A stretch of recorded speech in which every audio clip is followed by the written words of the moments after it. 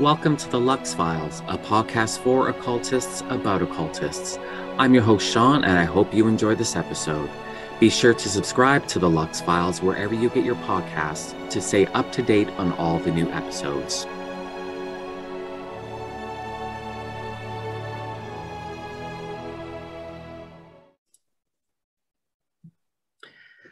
Hello, everyone. Back for round 2 on the LVX Files is Michelle Belanger, author, psychic, occultist, television personality. I can go on, but I won't. Hello, Michelle. Hello. How are you? I'm doing pretty good. Wonderful. Just getting by. Yeah. Oh, I hear you. I hear you. There's something new that you can add to your bio, and I dare say probably the most important thing. You are the first returning guest to the podcast. Oh, cool. Yes, absolutely. Absolutely. So, that's and what did I say about the dogs? So I've got the seal of approval. Yeah, they love you. So thank you, guys. Thanks. Now be quiet. So things are good. Keeping busy. Mm-hmm. Excellent. Yeah, most recently I've been doing a lot of remote work. Mm-hmm. And by that, I mean remote psychic work. So viewing locations remotely for a couple of different teams. Excellent. And how's that going?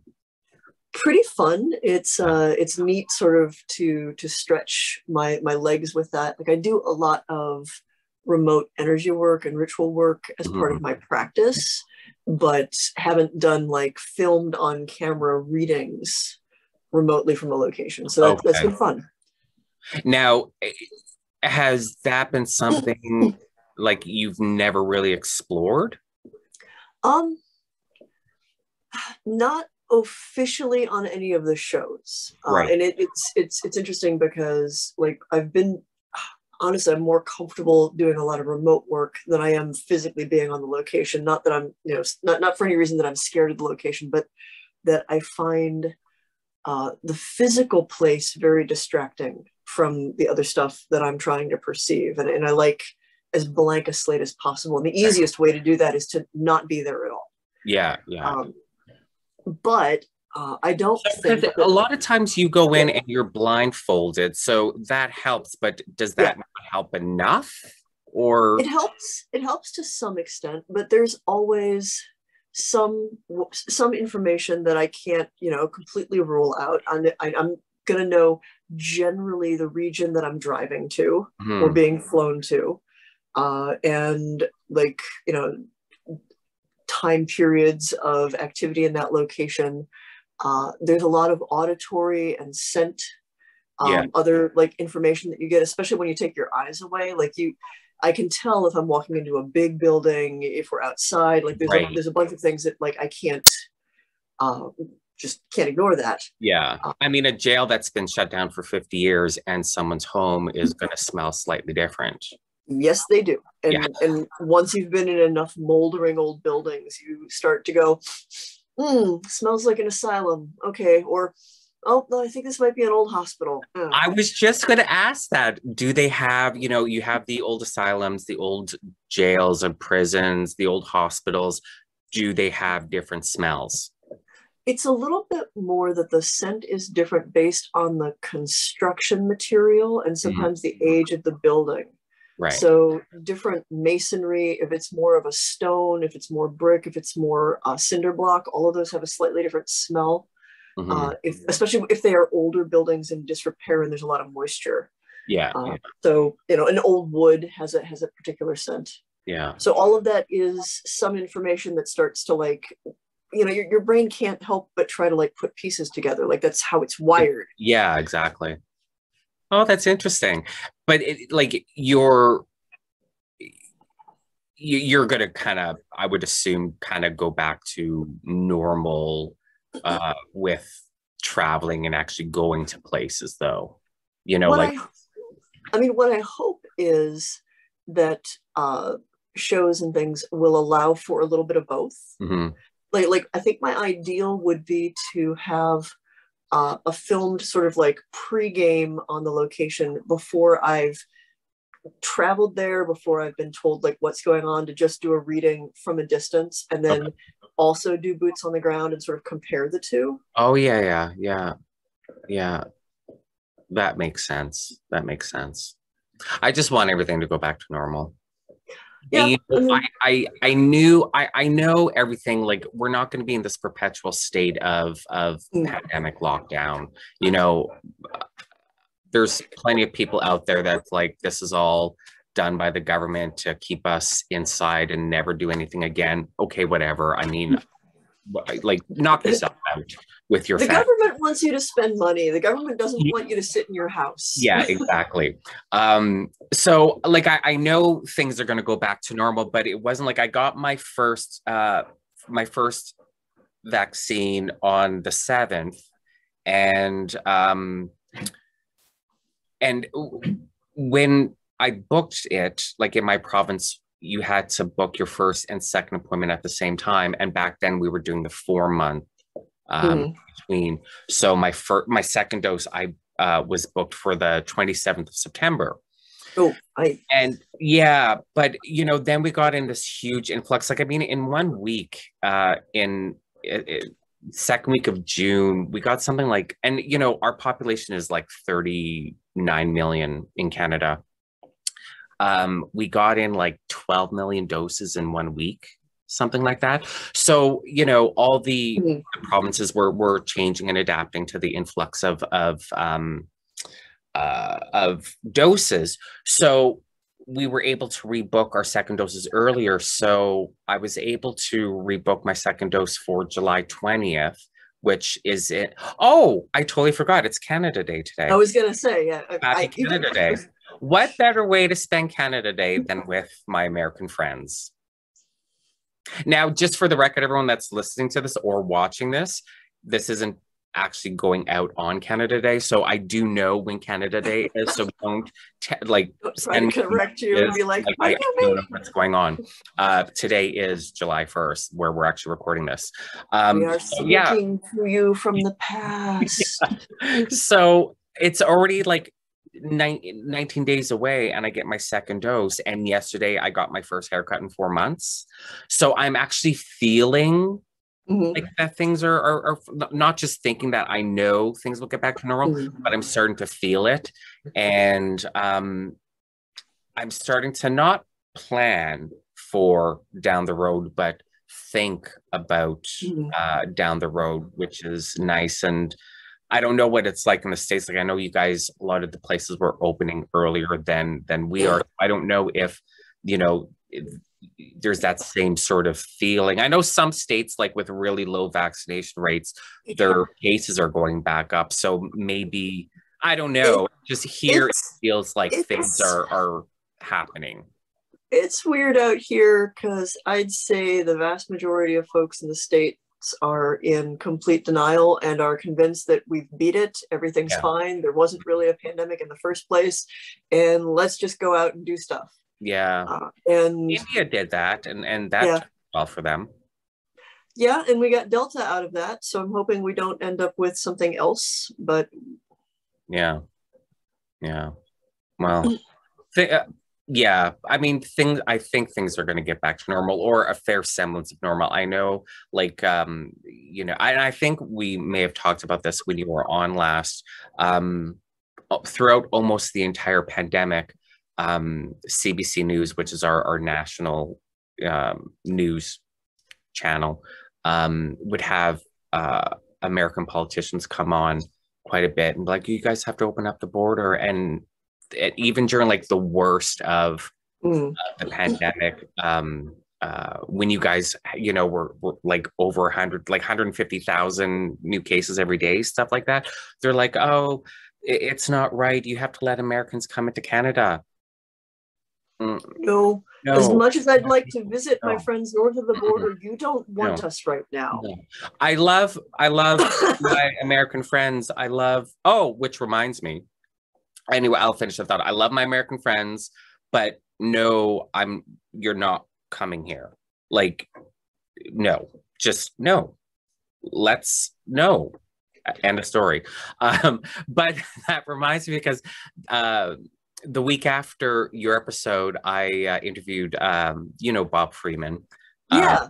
Yeah. And so we're yapping. I was telling him the dream I was telling you about, like after we finished recording, and I'd mentioned to him that dream, and he's like, "Oh, you and Michelle need to come here." And he has an Oddfellows Hall there in Converse that he's been investigating for like 2 decades. He's like, "You guys have to come down and visit, and I'll take you around, blah blah blah blah blah." And so, just FYI, I'm like, well, yeah, sure, I'm down for that. But then I proceeded to be like, yeah, no, Michelle and I will do that. So apparently I'm making decisions for you. So I mean, I would love to like actually meet Bob face to face. We've followed some interesting parallel lines. Very interesting parallel lines, which was kind of cool. That was really highlighted because I interviewed you both back to back, but he's only a 4-hour drive away from you. And that's easy. Yeah. And he's a 13-hour drive away from me, which actually is a very that's a breeze of a drive. I love long distance driving. When I lived in Texas, I'd always drive back here to Canada when I'd visit, and I'd make it as far as like Duluth. So like I drive for like 26 hours straight, but I love doing stuff like that. So a 13-hour drive, that's a breeze. I leave in the morning, get there. So here to where my mom used to live, sorry. Yeah, so apparently the three of us are going to do some ghost busting in Converse. And, he writes in his books a lot about the area, and he did a really great 30 Days of Halloween and with some lore and stuff about the area. And he really brings with his writings, especially in his books, he really brings that area to life. And so I feel like I'm intimately familiar with it. So now I really want to go and visit Bob and explore that area. So so just let you know, I made the decision for you. So cool. There we go. So anyways, enough about me. I'm just kidding. Let's talk more about me. Enough about me. So the last time you were on, we were talking, we got up to the point where you and Elfie were in the wilds of Oregon with a crew member on Paranormal State, and you guys were reenacting the whole Oregon Trail thing, but you didn't eat each other, so that's good. You guys survived that, no cannibalism. But once so we were going to pick up there for this episode, but once we stopped recording, you had remembered a podcast that you wanted to mention a bit about that you were doing or you were on or something while you were in college. There was something about a podcast, because we went from not in college, after college, because we went from your college days to you writing to just starting Paranormal State. And then when we ended, you're like, oh, this podcast. So if you want to start with that podcast and then jump right into where you left off in Oregon. Well, shortly before I started working with Paranormal State, I had started up a podcast with Chris Miller, who was one of the lead developers for Patio Books. So he was kind of like on the ground floor of podcasting in the middle 2000s. And we called it Shadow Dance Podcast, which was a callback to a magazine that I ran from 91 to 96. The magazine was more like gothic literary vampire adjacent. The podcast was pagan, pop culture, and weird. Which these days it would have been like the best thing ever. Back then, nobody knew what a podcast was. It was still number one in its category on iTunes. So we were up there with Dio's Shadow and a couple of the other groundbreaking early pagan podcasts. Ran for a couple of years. I don't think that there are archived episodes of it online anywhere. Due to a death in the family, we fumbled the website. And when it was supposed to get like re-upped, it didn't. And somebody was so popular, somebody parked it and was trying to like sell it back to us for like $15,000. Oh no. At which point we were like, nah, sorry, no. Yeah. So if you find shadowdancepodcast.com, that's not us anymore. But I know that it was foundational for the time. And it was interesting because like I was like doing Paranormal State stuff. I was doing convention things. I had some like really neat early interviews on the podcast. So Christopher Penzak, a lost interview with Zuzana Budapest, because my skills at the tech side of things, not so great, especially back then. Like these days, you want a podcast, you have an iPad, you're good. You have an iPhone, you're good. Back then, it was a lot more equipment and a lot more fiddly. And if you didn't know Audacity or something, you were kind of screwed. Trying to think of who all else we had on there. Lots of neat stuff and lots of neat people. Just good conversations all around. Like we just would start with a topic and kind of like see where it took us. And that, I forget why I was reminded of that beyond the fact that, you know, back in my day, we had a podcast before anybody even knew what a podcast was.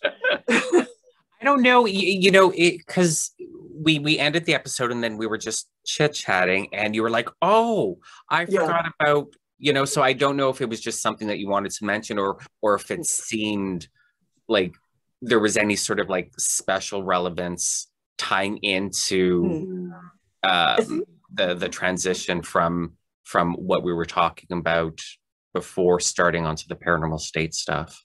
I think it was mostly because like that time period from like 2002 to probably 2010 is like this interesting transition period, because 2002 is when I went back on tour with my metal band and we did like a reunion, and that led into doing more convention work again, and that led into the podcast, and like just all of this stuff sort of folded into everything else.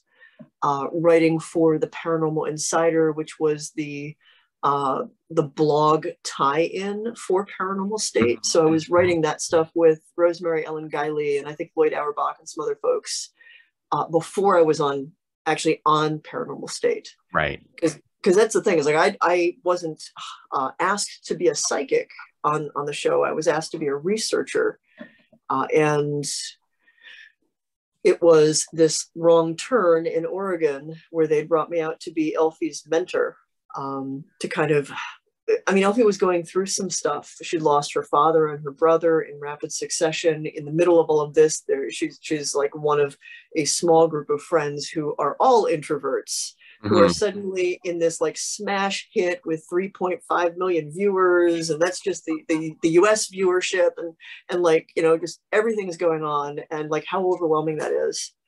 So they wanted someone to kind of draw her out of her shell. They saw her as being kind of in a shell at the time.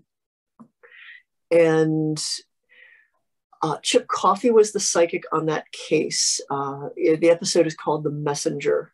It's in, I think, Gold Beach, Oregon. And it's this woman who has a house that's near to where a fatal car accident had happened. And she's experiencing a bunch of different things.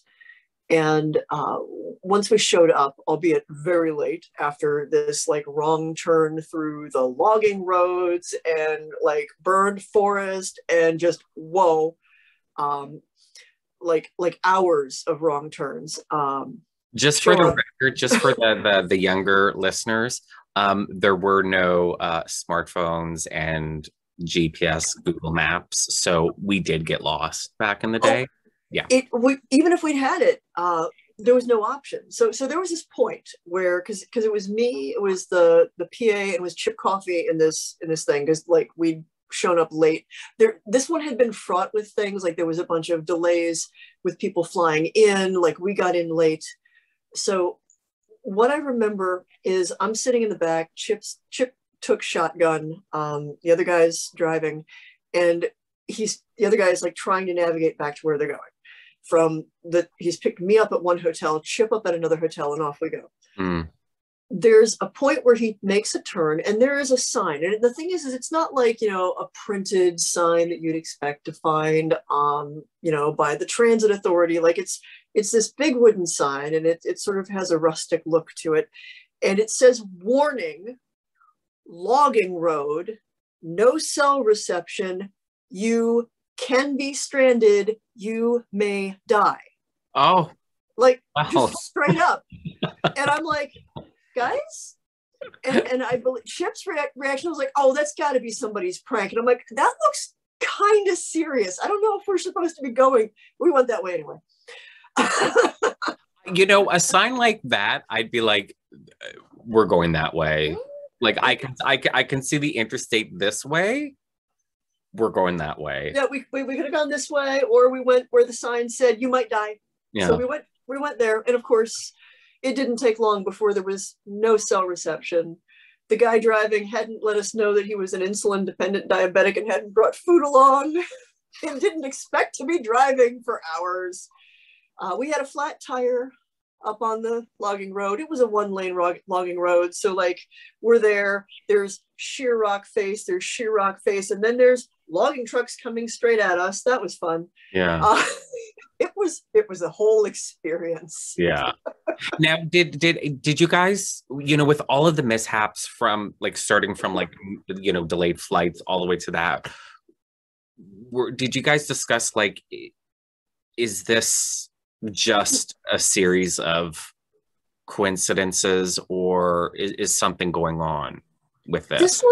This one was interesting because it's not like it was a demonic case. It wasn't a particularly scary case. It was, some guy had had crashed, rolled his car, smashed his head in the thing. So he was kind of being seen as a headless ghost. But it was just some dude. Like it's not like there was bad stuff going on. In retrospect, because of some things that were not related to the haunting, I actually wonder if some people's better angels or spirit guides or whatever, anything that might be looking out for them, weren't trying to not so subtly say, "Nah, you don't want this case. No, really, it's more trouble than it's worth. No, really, just turn back now." Yeah. Because it was on the back end, it was way more trouble than it was worth. There was a lot of weird, kind of sketchy stuff on the part of the client. It was weird. And that had nothing to do with the ghosts. Right. That was just people. Interesting. It almost sounds like that whole scenario, if that was all on film, would have made a better episode than the actual investigation. Yeah, I mean, I will say that in my life, if I'm supposed to go somewhere and there are that many obstacles tossed into my path, I will kind of stop, reassess, and go, okay, am I being told something, or is this just reality? Because sometimes shit happens. Yeah. And just kind of make my judgment from there of well, maybe I should take this as a sign. Yeah. And wait another day. Because literally everything that could go wrong with getting us to that location, multiple people, it just did. Mm-hmm. So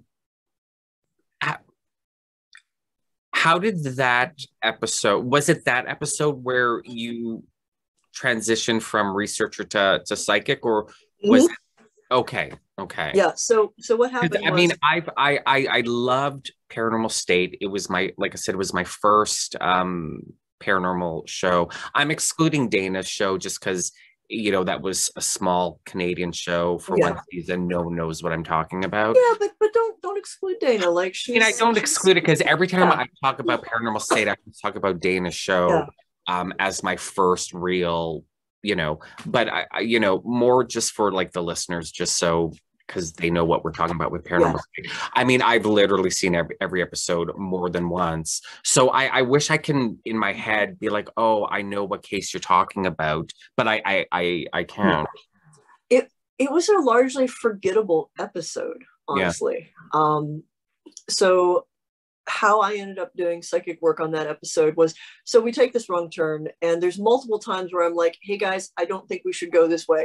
Hey guys, be careful. I think we're going to get a flat tire. Hey guys, I've got a bad feeling about this. And eventually Chip was like, are you psychic? And I'm like, well, yeah. I mean, I wrote books about psychic development. He's like, why didn't you tell people that you were psychic? You know, in his very sweet, like, Southern accent. I'm like, they didn't ask. You notice how he doesn't age? You notice how he doesn't age?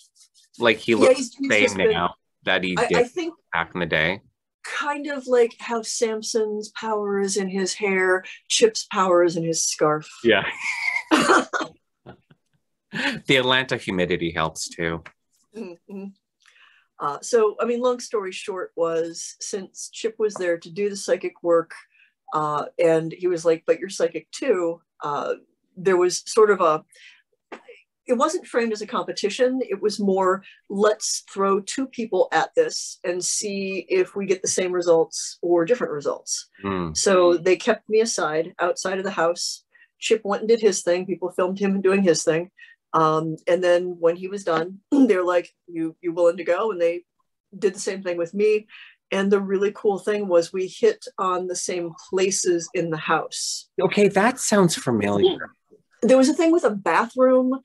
This house was weirdly decorated. There was this enormous, kitschy Egyptian sarcophagus recreation at the end of a hallway. It's like I immediately recognized it from Design Toscano. A bunch of different things. There was sort of like a seance-y thing at this like little low coffee table. The client was probably 5'2", 5'3", blonde, white woman, probably late 30s, early 40s. I'm terrible with age. Yeah. But yeah, so both Chip and I ended up picking up on the same hot spots in the house, and broadly the same sort of imprints of experiences. And from there, I remember the conversation in like the little front hallway of the family where, you know, they're like, so what should your log line or your tagline or something be? And I'm like, well, what do you mean? Because like I've done stuff on documentaries before this, but not like what you're talking about. And they're like, well, what do you call yourself? And I'm like, psychic vampire, something else, mystic, something else. And like, I went down a list of like, here are things that I do. And they chose none of them. They're like, that's too much work to explain. That's too much work to explain. And they were just like, psychic medium it is. And I'm like, I don't actually like the word never mind. Yeah. You hit the marketing machine there. Yep. Well, just like Elfie the Witch. Yeah, no, and that's the thing, is like, one of the things about TV is you do have to simplify, especially terms and titles for the audience. You have to at least meet the audience halfway in what you expect the audience to have context for. And I mean, I wasn't a stranger to that. I'd done a documentary piece with Inbal Lesnar for Night Bites, Women and Their Vampires, and it was for like this was like 2000, something like that. Actually, it might have been a little bit later than that. It was we did a follow-up in February in LA, and it sticks in my head because it was the day that the second space shuttle blew up. And it was like an all Israeli crew. Okay. And there was an Israeli national on that one. And like, there was just, everything stopped for a little while because bad. But since that one was, they were asking about the allure of the vampire and like the sexual qualities of the vampire. And like, I very casually was like, blah, blah, blah, BDSM community. And they were just like, could you explain that could you use a different term? Like, nobody's going to know what you're talking about. I'm like, but how? Yeah. Oh, that's right. Regular folk don't apparently have this as just part of their everyday language. This is before 50 Shades of Grey. Oh, wait. Yeah, no, exactly. Yeah. And like post 50 Shades of Grey, people would be like, oh, like Christian Grey. And I'm like, oh, no. Oh, no. All. Not even a little bit. There's actually consent, safe, sane, and consensual, and not just a whole bunch of edgelord bullshit. Anyway, I have opinions. Oh, our world. I just, we live in a different world. We really do. We really do. I mean, I'm used to that part. It's just, like just some basic context. But Yeah. anyway, so thereafter, I was a psychic medium, which was really funny because I had just gotten done lecturing at Slippery Rock University and went on record as saying, I don't like the word psychic, and here's why. And then they were like, but you're a psychic on this show. And I'm like, I still don't like the word psychic. I think it makes everything a little too special and precious, and like gives you the impression that like only I, the bona fide psychic, can do the psychic things. Whereas honestly, I'm like, just about everybody has these perceptions. Like they're a normal, natural thing. We've just kind of shoved them in a corner, and everything about our culture has told us that they're wrong and it's superstitious, and to believe in anything beyond simultaneously a white conservative Christian reality, but also this materialistic,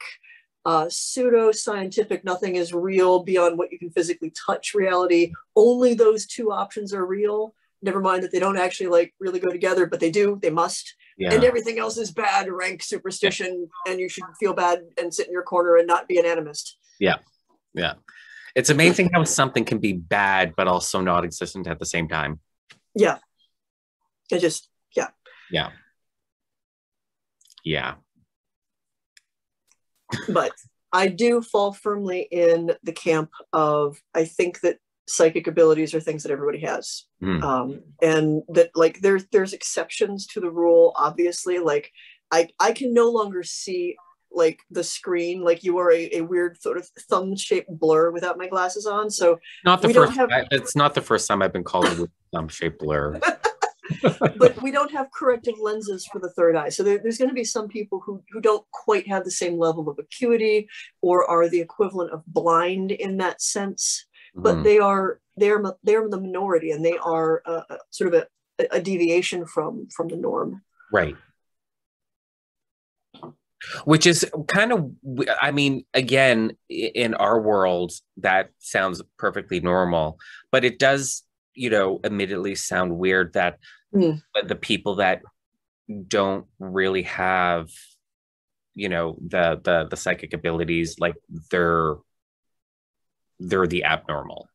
You know what I mean? Like, it does sound weird when you vocalize that.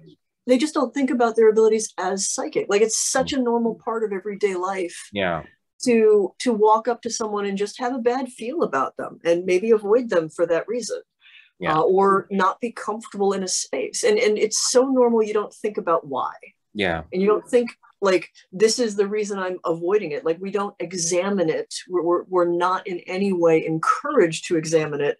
So instead, we're just sort of reactive or sort of suppressing it, like going, well, this is a thing and I don't know what's going on. So that makes me uncomfortable to think too hard about it. I'm just going to be over here and, just ignore it. Yeah. But it's what we are. It's who we are. Yeah, absolutely. Absolutely. One of the things that I like recently is watching some of the different parts of my personal Venn diagram all start to converge on energy work and psychic experience and witchcraft and the occult, and realize that they're all pretty much talking about the same thing, that it's just different terms in some cases. But to be an effective witch, of course you have to have some level of psychic perception and some level of energy awareness and ability to manipulate that, no matter how you frame it or what language you use for it. And a lot of energy work and similar things are going to be indistinguishable from witchcraft. And the way that you do spells is just going to have a different like outside shape to it, but the mechanics are pretty similar. Right. Absolutely. So,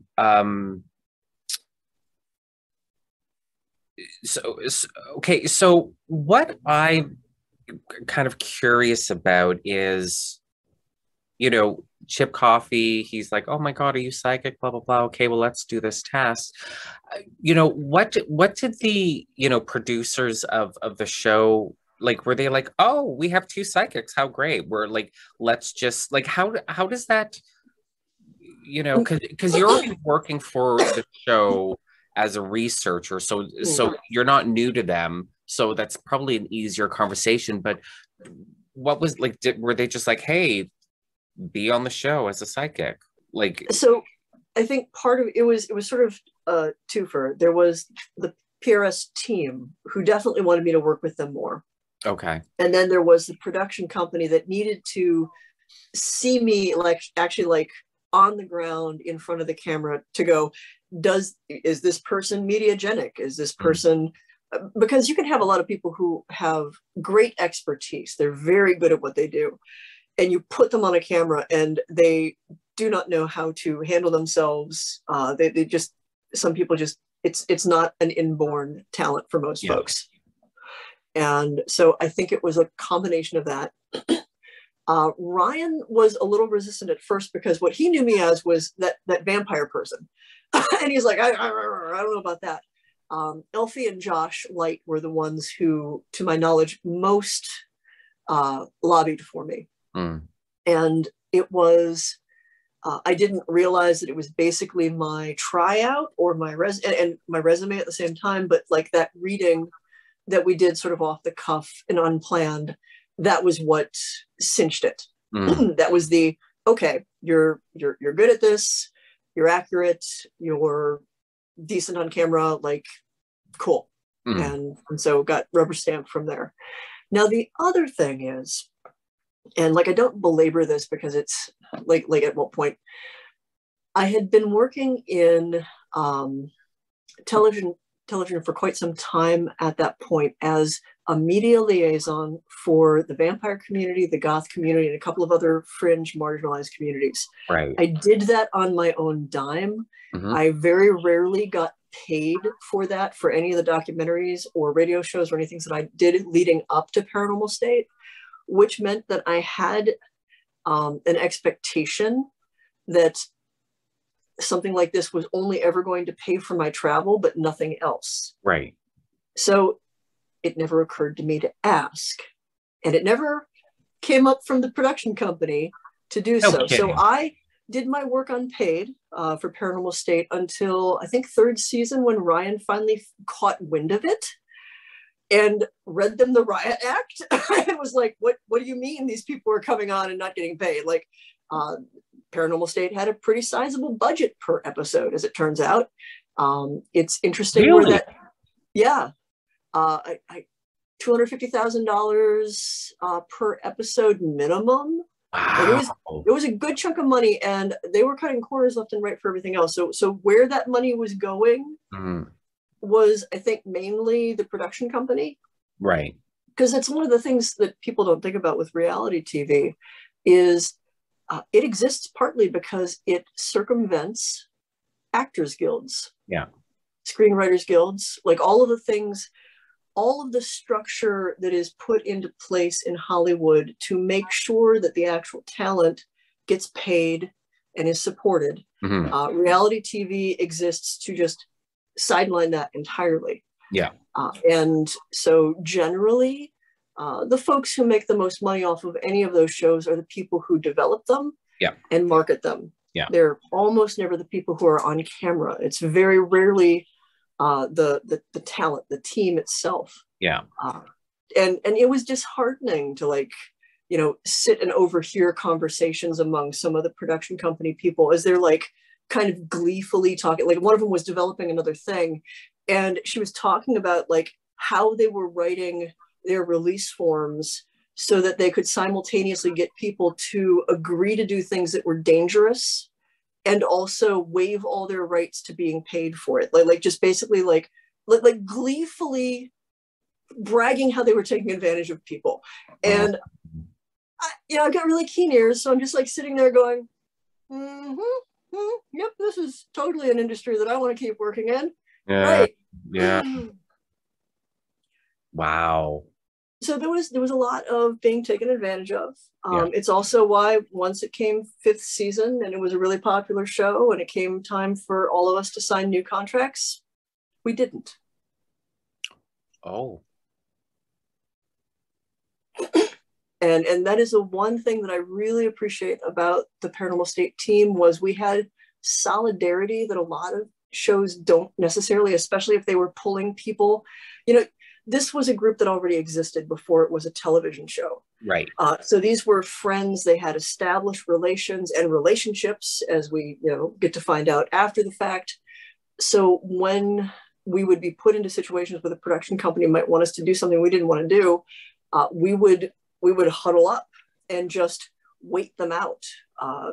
They don't like paying overtime to the crew, as it turns out. So if you just go for a long walk after they've asked you to maybe like try to fake something, they will back down. Huh. Interesting. And we went for long walks a couple of times. But those long walks got more and more toward like fourth and fifth season. There was a lot of like pressure to now there were all these other shows, and they're like, you got to get evidence, these other shows are getting evidence.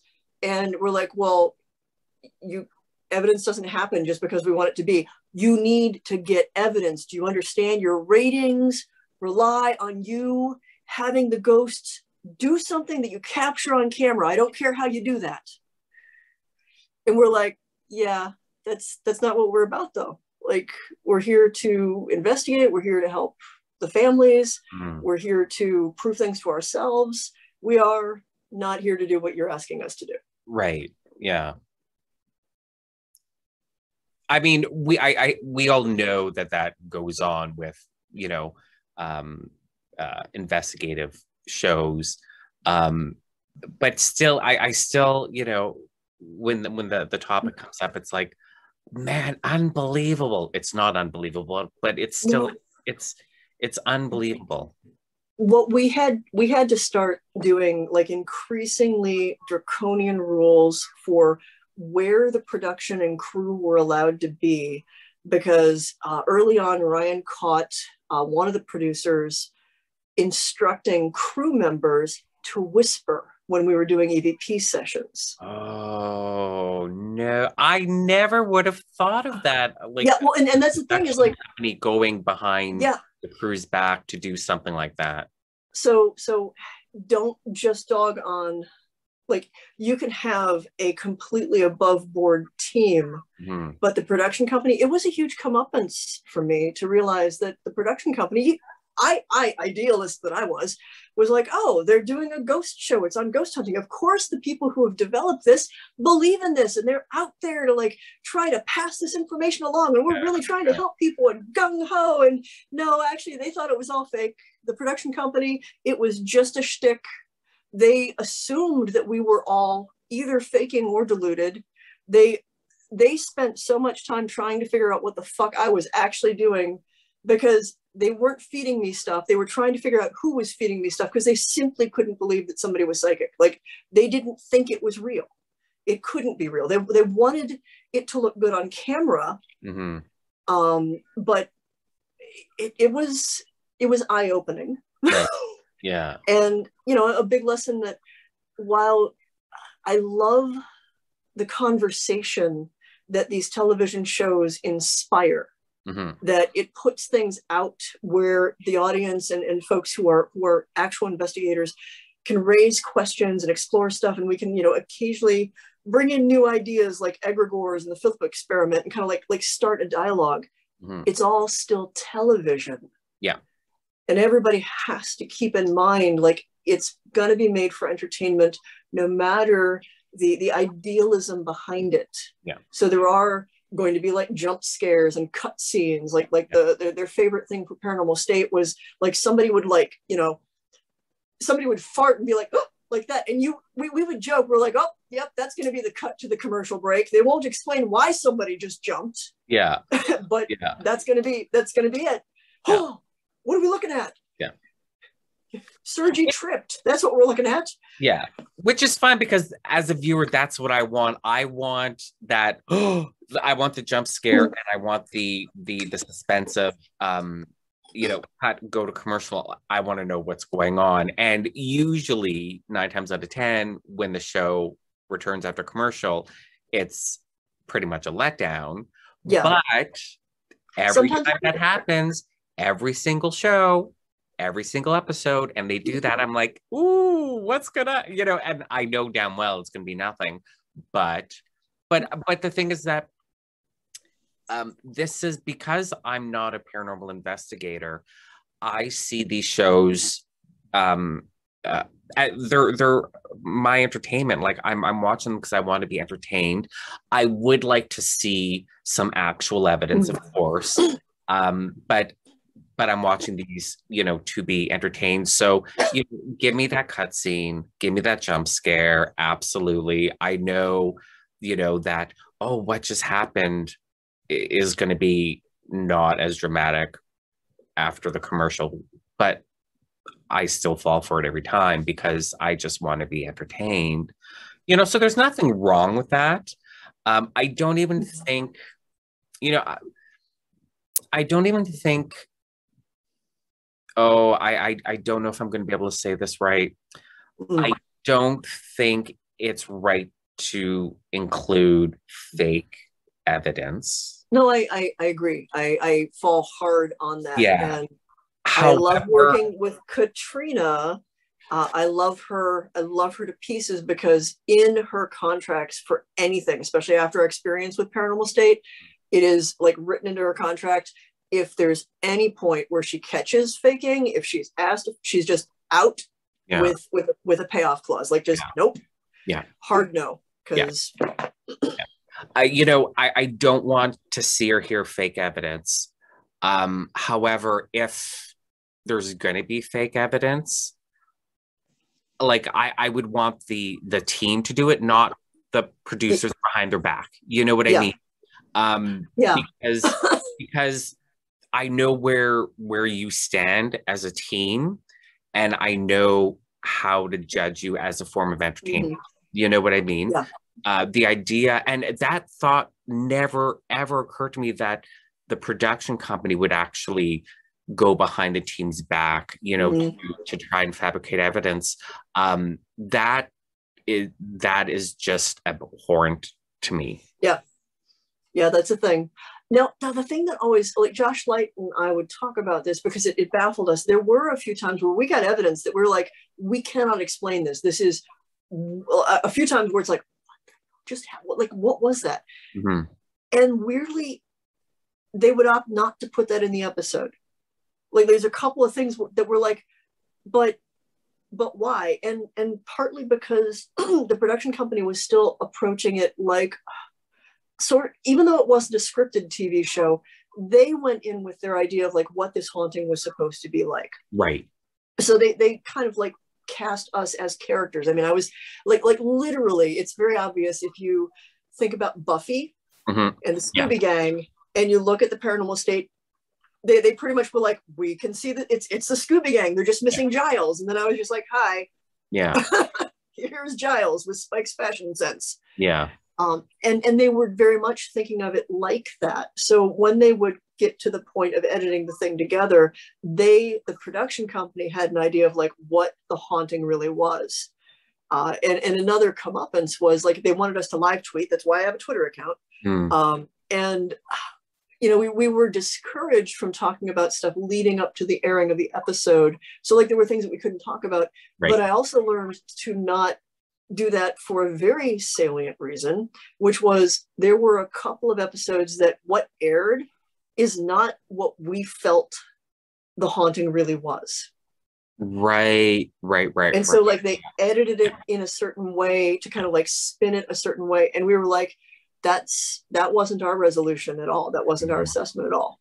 Yeah. In one case, I can kind of see it. Like there was a concern about legal and sort of like how it would come across, because there's a high likelihood that the client was just going through menopause and misunderstanding a lot of what her symptoms were. Right.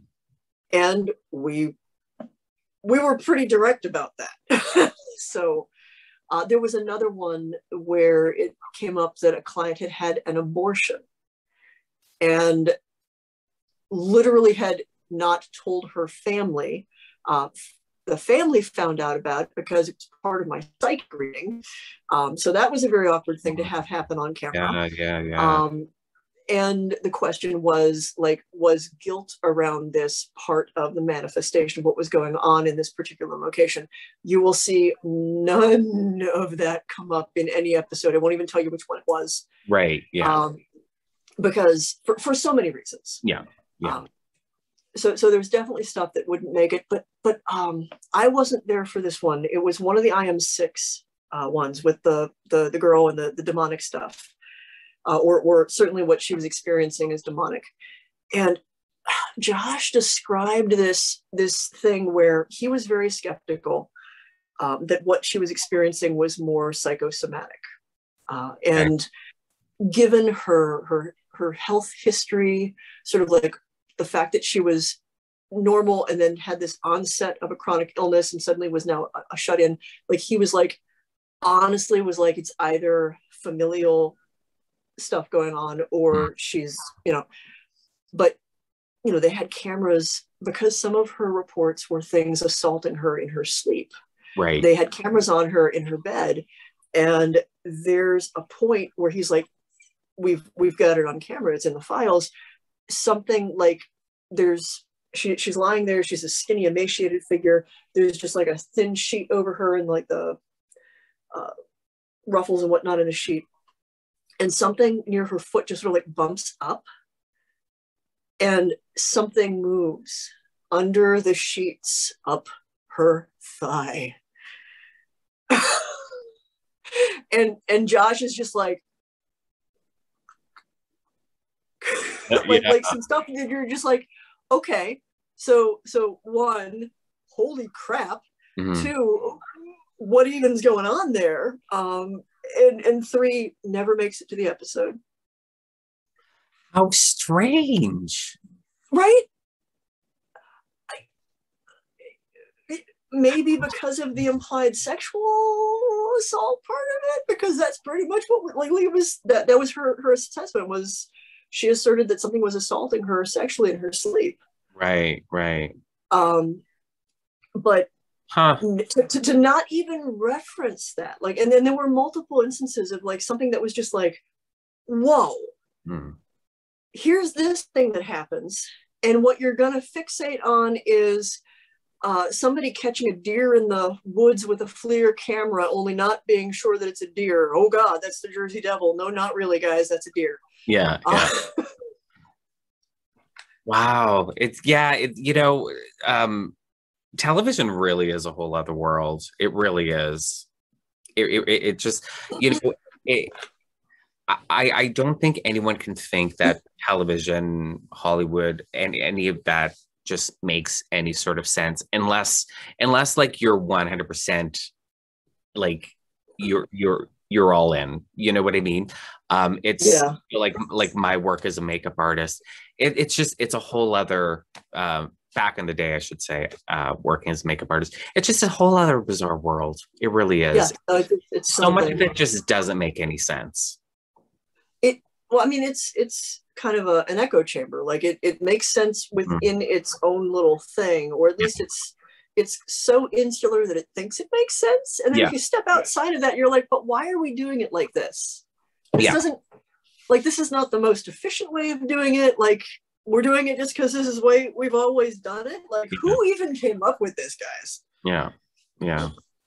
One thing, and you had mentioned in episode 1, you said it again a few minutes ago, but you did mention this about how it's almost like they portrayed, like they looked at the Scooby Gang and Buffy and like, okay, we can create that with this team.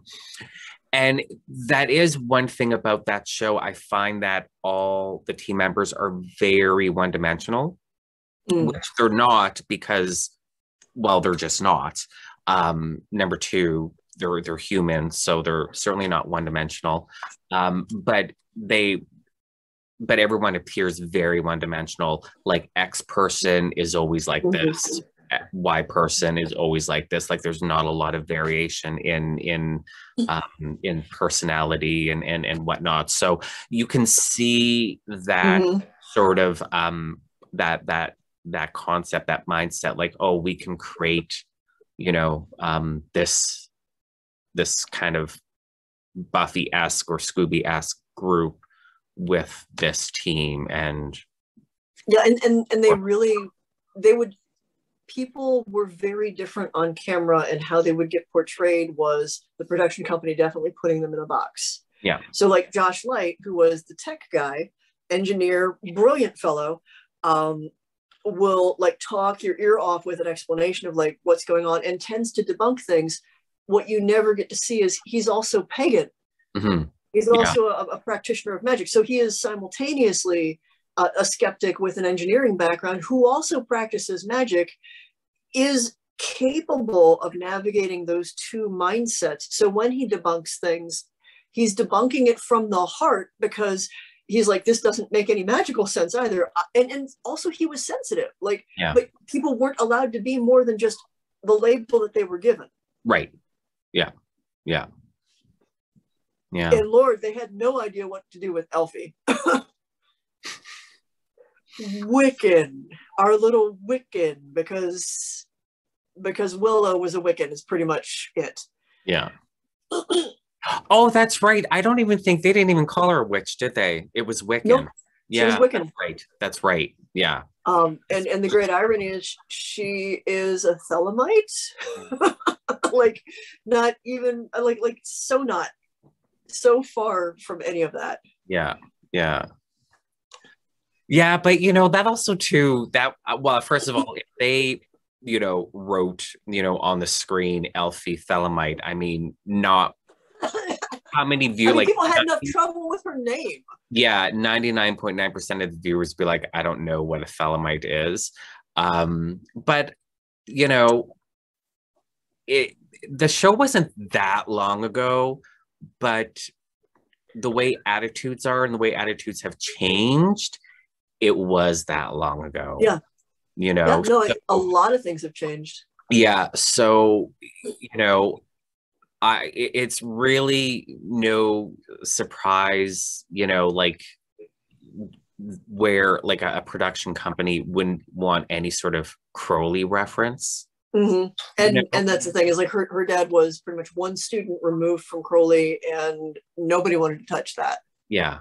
Yeah. So in a way that makes sense, but to go from Thelemite to Wiccan, even for marketing purposes, is, that's a bit much, but that's the magic of television. You can go from Thelemite to Wiccan in a snap of a finger.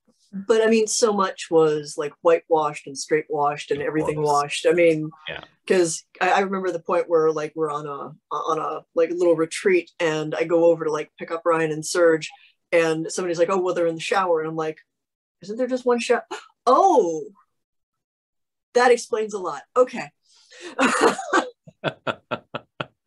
Oh, this is juicy. I like this. All righty. Okay.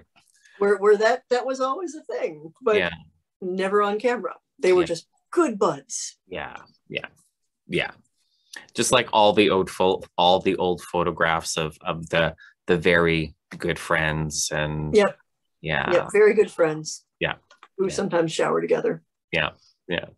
The two confirmed bachelors that live together because it's it's economic and all that kind of stuff. Yeah. Yeah, that show was so queer. Like so queer. That show is queerer than Queer as Folk and RuPaul's Drag Race all put together. Like, let's be honest. I mean, between like Ryan, Sergi, me, Chip, a couple of other people I'm not sure around. Pretty sure Katrina's straight. Yeah, I mean, we'll give her that. She is married, so technically we'll give her that. Yeah, and apparently one way or the other. Apparently, she's so fabulous, though. Like so fabulous. Yeah, so, I mean, Katrina, we don't hold your straightness against you. We know you can't help it. You were born that way. But apparently, I make decisions for people on my podcast. So yeah, I'm just deciding. Yeah, she's straight. We'll give her that. I think she's fabulous by association. Yeah, you got to have some straight people in the world. I mean, You got to make them feel like they're special and loved. I mean, nobody can beat Katrina's like eyeshadow game though. So I mean, we would be on set for 8, It really 12, is fierce, though. I mean, let's be 15 honest. hours. She's so gorgeous, and her makeup is always on point. Yeah, Always on seriously. point. You're Like in a dungeon. You've been I was in a like trying dungeon to for figure out 12 like, hours, yeah, and and you had to just like make up your face, and there's no yeah, chance where you're touching that shit up. Like you're just like, this is how you look, and you better just be ready to be on camera for the next 12 hours. yeah, yeah, yeah. She's always on point. She's fantastic. I like watching her, how she really bloomed and or blossomed, whatever, from, you look back at Paranormal State to Portals to Hell, and just seeing her come into her own. And I mean, because I don't know how other people's impression of Portals to Hell is. I don't know if people think it's more like Jack Osborne's show because he's the famous guy, the son of Ozzy Osbourne. But like Katrina on camera, like Katrina's running the show. You know what I mean? Jack has the grace. He defers to Katrina's expertise. Like that's the thing is Jack was curious and didn't have a lot of background on it and wanted to learn, like wanted to explore stuff, and is this. So I'd never watched. I don't watch much TV. So like I knew that there was an Osbourne show, and I knew they had there were 2 kids on it. Like I didn't even realize that was the Jack that I was working for when Katrina was like, hey, I've got a friend, we're doing a new thing. Do you want to come on? Like, you're one of the few psychics I trust. And I'm like, sure. She's like, yeah, my buddy Jack. And like, I didn't even hear his last name until like the 3rd episode I filmed with them. Oh my so God. It was just like this sort of roly-poly. He reminded me of Samwise Gamgee, a Hobbit, like just like friendly, hugging, just jovial fellow. And I was like, I can't quite place the accent, but cool, seems like a nice guy. Yeah. And then I was like, oh, still a nice guy, way nicer than I would have expected from, wow. Oh, that makes so much sense, because the one thing that I had noticed was he clearly, before knowing who he was, he clearly had a lot of pull in the background. And I could see immediately why Katrina liked this show, especially coming from what we went through with Paranormal State, was the production company, no shenanigans. Everybody knew exactly like what their limits were, what their boundaries were. We didn't pretend that the production company wasn't there. So if they had an experience they went on camera too, everybody had to be prepared for that. And whenever I put in a request of like, okay, this is how I work as a psychic, and when I say I want no one to tell me anything, I don't mean slip me information and I'm only saying that on camera. I mean, tell me nothing. Right. And if it's possible, put me up in a hotel, like 1 state line over. Like I want to be as in the dark as possible, and manage that as well as you can. Keep me away from people having conversations. I've got good ears, and I don't want to know. And once Jack heard all of that, he was like, okay, got it. And just trusted that was my process.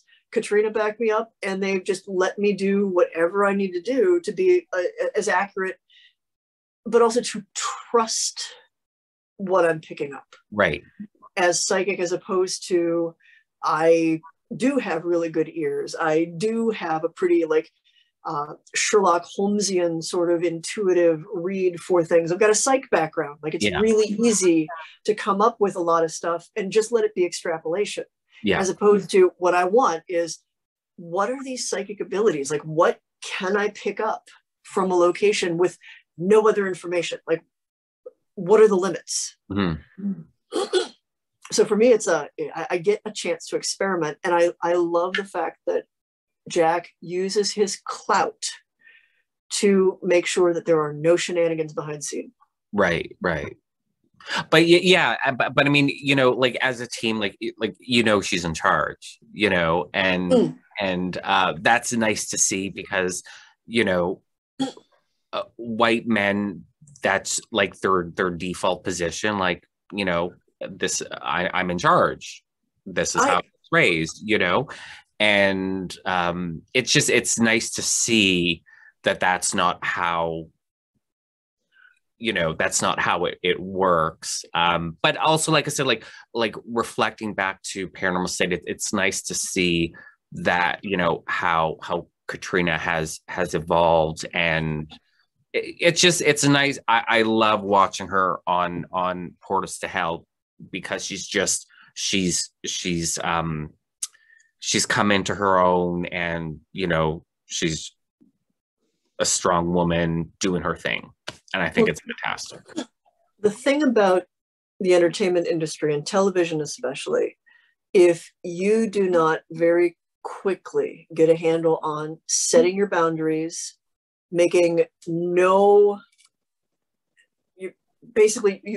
don't take but what if for an answer, especially if you are a female presenting person. You need to be very clear. You need to take no crap. You need to not let people push you around, because they will try. And you need to advocate for yourself loudly and without apology. And Katrina is that, hands down. She knows how to do that. She knows she has to fight for herself. She's not afraid to do it. And she's got a really good partner in Jack, who will also advocate for her. And I will hazard to say that anybody who was raised by Sharon Osbourne, who also had to survive in an industry that is incredibly toxic. That, Well, that's the thing too. I mean, being raised by Sharon Osbourne and having two sisters, like, it's such a female centric family, because it's 3 against 2. And all of his kids are daughters. So it in that sense, it kind of doesn't surprise me that, the way Jack, kind of defers to Katrina. It's just, like I said, it's just nice to see, because it could have just been horribly different, and as great as the investigations could be, it just would be a very different show, and so much more uncomfortable to watch.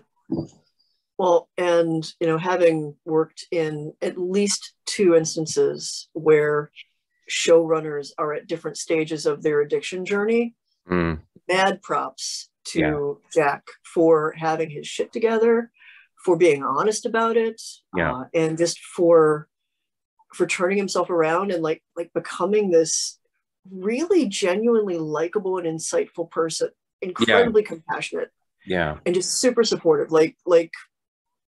And he does not hide from anything that he's been through or the bad choices that he made. He took them as teachable moments, and not everybody does that. No, exactly. Yeah.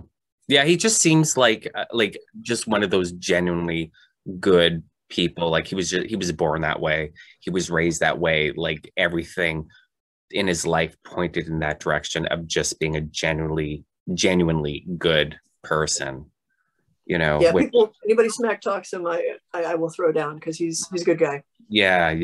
Which is always, it's kind of sad when we're always so surprised, like, oh my god, like he's genuinely a great guy, because that's the exception, that seems to be the exception to the rule when it comes to television and Hollywood and all that crap. Privilege poisons a lot of people. Of course, absolutely. And they don't really recover from it. They don't really step back and question.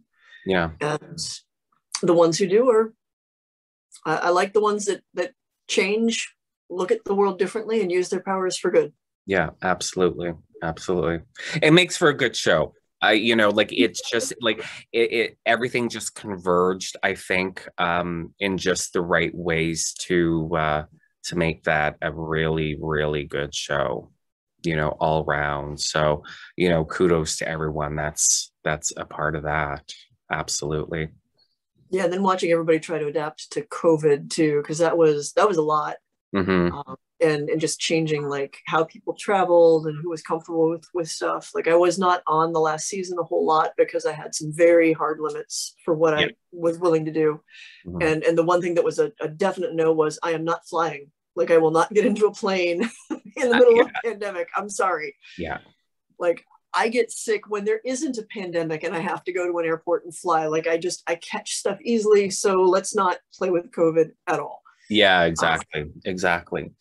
And they were cool about that.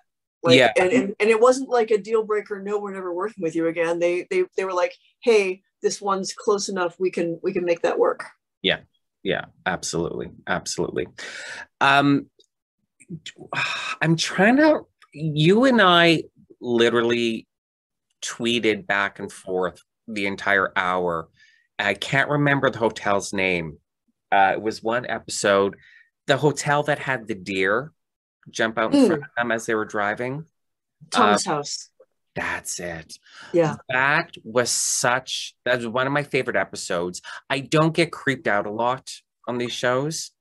That show creeped me out a bit. And because you and I were tweeting back and forth about what was going on, you're like, okay, where are you now? And I'm like, oh, this just happened. And you're like, oh, did they show you this? And I'm like, no. You're like, oh my God, that was like the best part, because there was the church across the street and really funky stuff was going on there. Oh, that was intense. Yeah, that was a good episode because I got creeped out that creature that you, or spirit, whatever, that you got a name from. And you remember we were texting and someone chimed in and he's like, oh, there's I think it was East European creature and it's called blah blah blah, and it was like maybe one letter different. And I Googled it and I sent you the photo, or I shouldn't say photo because it's a creature drawing, and it looked like a deer with antlers, but only standing on two legs. And that was the episode that the deer jumped in front of their vehicle, their SUV, as they were coming up to the hotel, which made sense because you said something on Twitter to me like, or was it a deer? Just kind of jokingly. And then this guy eventually chimes in with this creature that was kind of like deer-ish antlers, whatever, but on hind, two legs and whatnot. But that was a really good episode. That's one of the episodes that really sticks out to me because I just got chills when you were getting this creature, and I don't know why, because like I said, these shows generally don't freak me out. There's a couple that I'm just like, okay, this is just I'm creeped out. But that's pretty rare. And that was one of them. That was like, we had already decided, okay, I guess we're done. And I think I'm done with the psychic thing. And one of the reasons that I'm not like blindfolded for that was initially because I had been to Thomas House with Paranormal State before. I was brought down ostensibly for my experience on cults and identifying cult-like stuff, because there's a whole cult aspect to people that were in that property in the 80s. And so they wanted that. But of course, if I'm on thing, they're just like, well, could we just have you also do this just to see what happens while you're here? And I was like, oh, okay. Because Katrina was like, so, because she had been down there with me, she's like, I know where you were when you did the reading. Where else on the property had you been? And I'm like, Thomas House? Like there's like a couple of sheds behind Thomas House, but like just the hotel. And she's like, great, we're gonna go somewhere else in town. I'm like, cool, all right, let's settle up. But I can't say that I never get names. I should say that the circumstances under which I get names from spirits tend to be more ritualized or part of my personal practice. Right. Much less frequently just walking into a building and trying to communicate with, Joe Average spirit. So I was as shocked as anybody, where I was like, oh no, I think it's trying to talk to me. Hang on, give me And paper. I think you kind of really were. I'm sure in that episode you were like, this normally doesn't happen, like with the names. I think. Yeah. Yeah. I made an effort to be like, no, this is atypical. Like, but I'm getting this. I don't know if this is. I think this is its name. This is important. Let me try to sound it out. It doesn't sound like English at all. I don't know. It felt like something that didn't normally speak or even think in English was trying to convey something awkwardly. Like it was. I wish I could put a camera in my brain so like the audience could experience the way I experience it, because there's words do not do the experiences justice. No, absolutely. I mean, my God. Yeah. Yeah, because to say that like something's talking to me is not only is there like the sense of this word taking shape in my head, but there's also the feel of the presence that's conveying it. And part of that feel. Hi, everyone. Thank you for listening to the Lux Files. I'm not just the host of this podcast, I'm also the owner of Le Lokenzawen. I make beeswax and scented spell candles, loose stick and liquid incense, anointing oils, and bath salts. So once you're done listening to this episode, why don't you head on over to my website at www.lelokenzawen.com and check out my products. For your convenience, the link to the website is also in the show notes. Are like little blips and layers of impressions of images, and some of that is like things it's associated with, and some of it might be the way it looks, and some of it might be memories it's tied to, and it's like none of it's linear. It's sort of like this big neural net of associative experience that I then have to try to like put into words. Yeah. The hardest part of my job. Yeah. That's why I think like people don't understand. I'm not saying this. I don't know if that's right. I was gonna say I'm not saying this from experience, because I don't go around, like, okay, what psychic impression do I pick up? In that sort of circumstance, it's completely accidental. But with ritual work and stuff like that, you're invoking whatever. I don't mean whatever, but whatever it is that you're working with, and you try to put that experience into words, and it's so difficult. It's when you're interacting with. I'm going to say interacting because it's hard to even say speaking with. Interacting with a spirit. Because it's like you're hearing, but you're not hearing. It's not with your ears, and you're seeing, but you're not seeing, because it's not exactly like it's this weird. The next closest thing is hearing and sight. It's complicated. Yeah, it reminds me in Dr.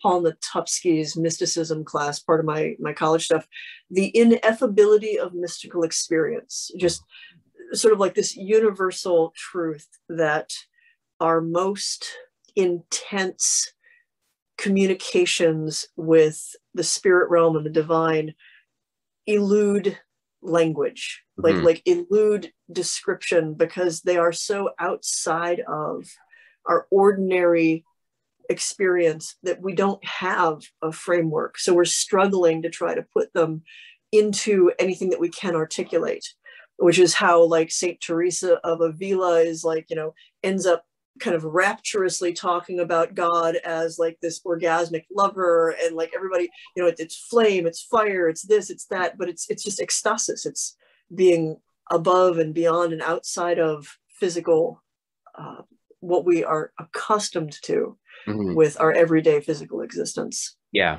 I've been doing some work with Enochian Angels lately, and that's been a whole different experience. I once watched. Oh yeah. Sorry. No. I've got a fun story about that. Because the first thing that I did was try to get colors for a sigil, what color it's supposed to be. And the way the colors were presented was, at first, it took a while. At first was absolutely not helpful at all.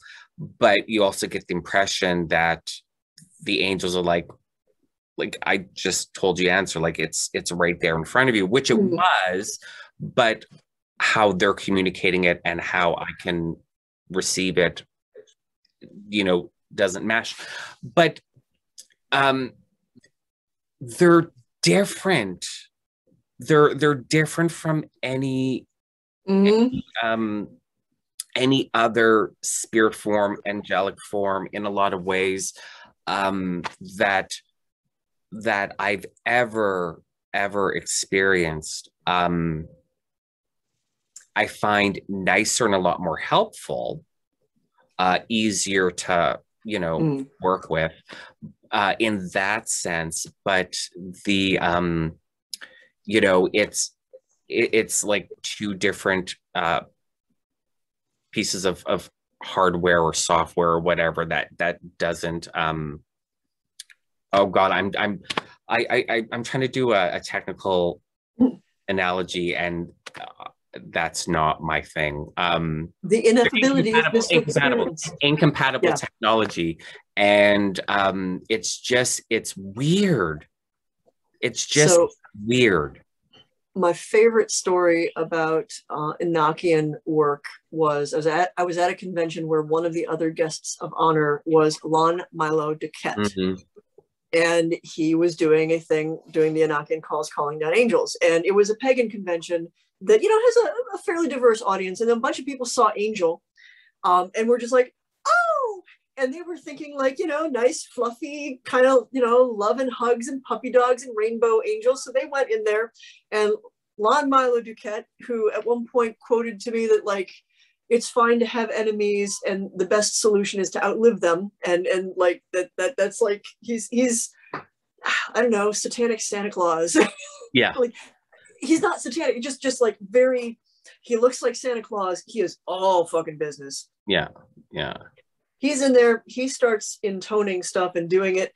And the vast majority of people who are like, oh, this will be kind of neat, ran. Yeah. Like, he pulls down something so genuine, no one was expecting to have this presence in the room. And I think in some respects, because there's definitely people who are like, oh, I do angel magic, blah blah blah, and it's just sort of like, these aren't no honey, choose angels. Yeah, first of all, this is not going to be like, oh, I'm love and light and I love it. First of all, let me explain. That's not angels anyway. If you've got something that's all like puppy dogs and sunshine and just wants to give you a hug, that's not an angel. They have to say, be not afraid, for a fucking reason. Like, don't run. No, really, I'm not here to hurt you. Yeah. Like, these are powerful alien intelligences. And wow, it was just watching this exodus from this ballroom. That's funny. And then people just this stunned expression of like, what just happened? Yeah. I'm like, y'all should probably go back in there and let him close that stuff down, because I'm not sure that you're going to sleep well tonight if you don't. Yeah, no kidding. It's interesting because, angels aren't love and light. Read the Bible. Just read the Bible. But the thing that I found with the Enochian angels is they're all, they seem that they're all willing to help you because you approach them properly. I don't mean properly like ritually properly, but like properly, like don't be an asshole. Don't think this is the Goetia where you're threatening them and you know what I mean, to threaten them, do what I want or else I'm going to do this to you.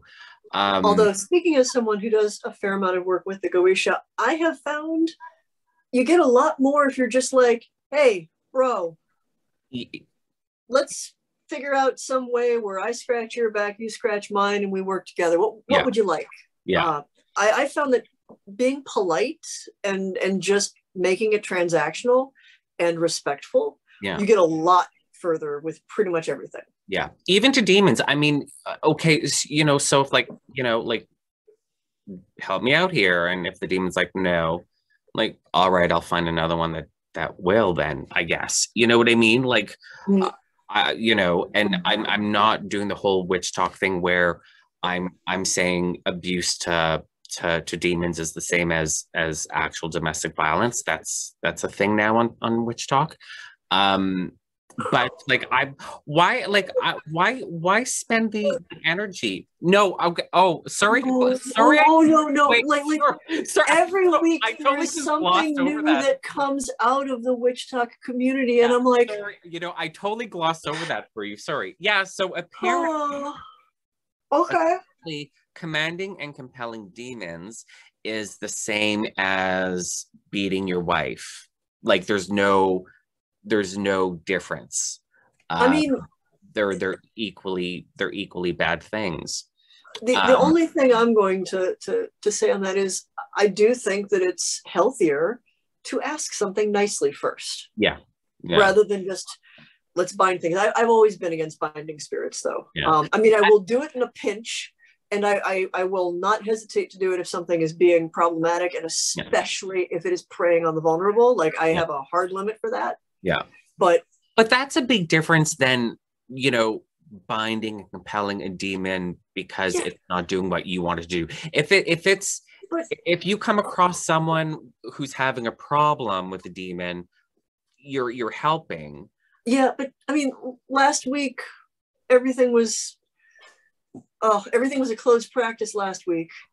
It just I can't. Oh, it's okay. So witch talk at this point feels like those 5 a.m. conversations that we had around a bag of Doritos and a case of Mountain Dew when we were like 18, 19, 20 and didn't know like crap from crap. And just everybody had like the wildest opinions because we read really terrible books, like, and didn't have access to anything better. And I think the only thing that annoys me about it now is you've got so much information, so much. Yeah. And I realize that there's the daunting task is to identify what's the good information from the bad information, but holy moly. Yeah, they're too much. So no tarot because only the Roma can use tarot because that's not culturally offensive. And binding. Somebody should talk to the Italians. I know, right? And binding demons is the same as domestic violence. So have fun with that. Yeah. Sure. I just couldn't be bothered, honestly. I don't work with demons. I've always found, going higher just works better for me. That's just my thing. But like even a demon that technically doesn't do X, I can probably get to do X if we come to the right terms.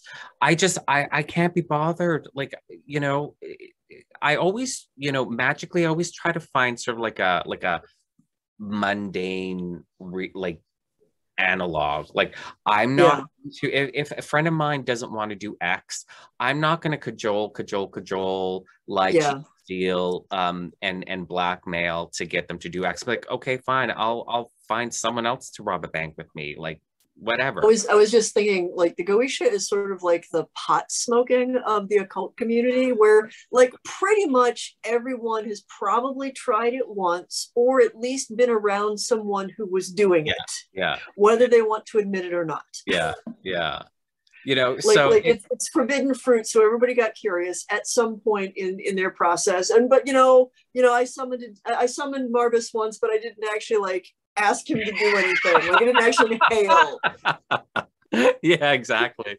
So like if I can't be bothered to talk a friend into doing something they don't want to do, why would I spend that kind of energy doing it to a demon or an angel or anything? You know what I mean? That's just not my way. So I can't be bothered. But apparently for the people that can be bothered doing stuff like that, apparently they're no better than domestic violence, like abusers. It's really disgusting because I mean you're completely minimizing domestic violence by making that statement, just like you're being culturally insensitive to Roma when you're saying only they can use tarot because the gypsy tarot reader is a culturally offensive stereotype that never existed. And you know what I mean? Like it's like this performative allyship is just it goes from eye rolling to just disgusting and pathetic. How many of the ones going on about the Roma thing are white kids?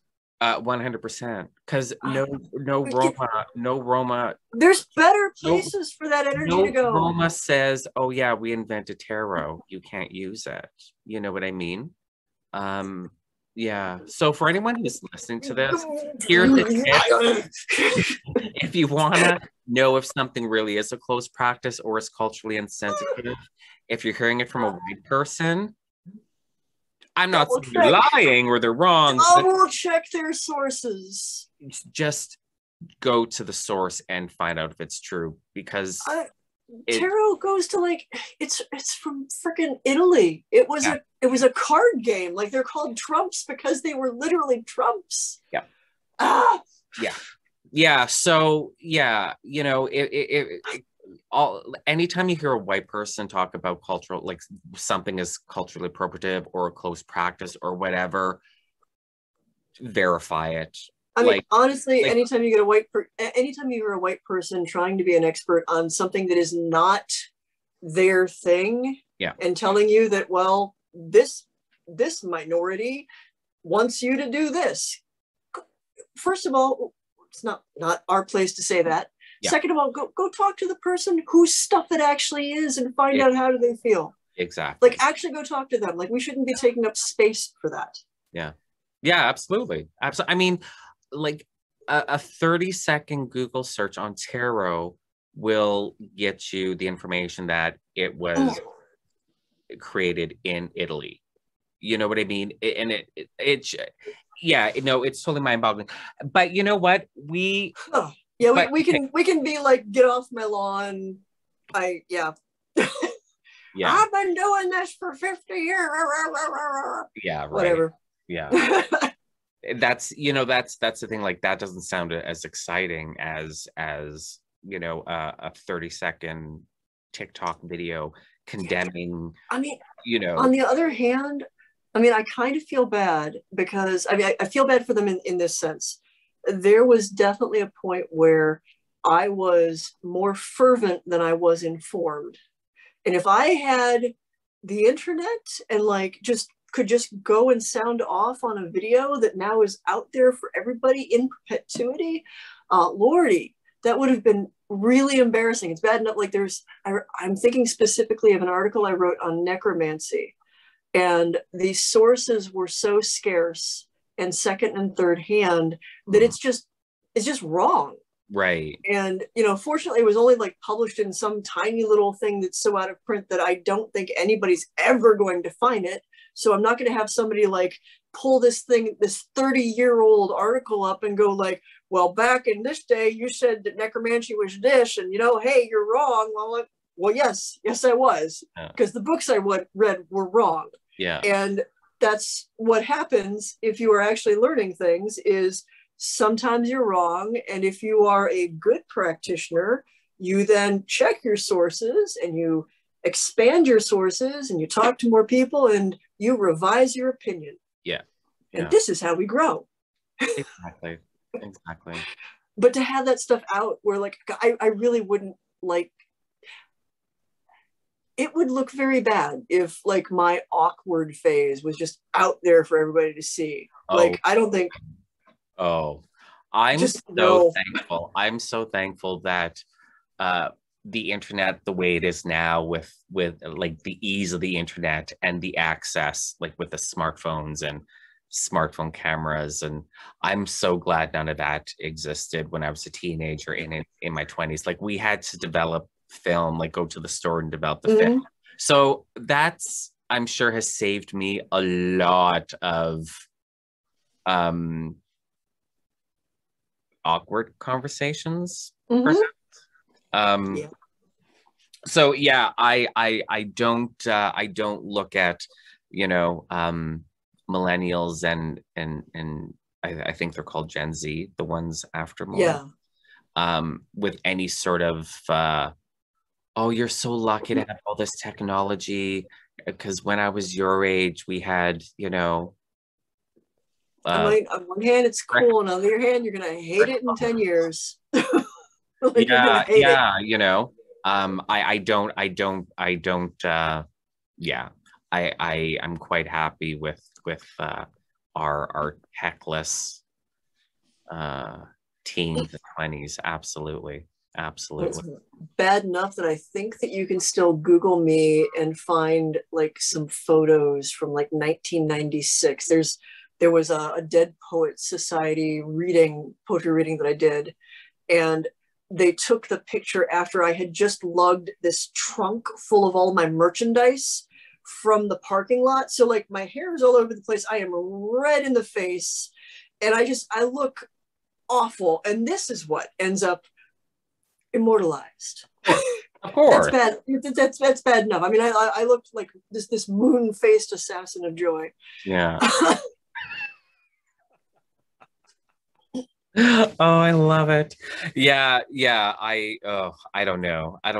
This world is just, it's, you know, a friend of mine says it's going to get a whole hell of a lot worse before it gets better. And, you know, I'm typically optimistic, but I can't help but feel like I agree with him that it's, you know, I agree.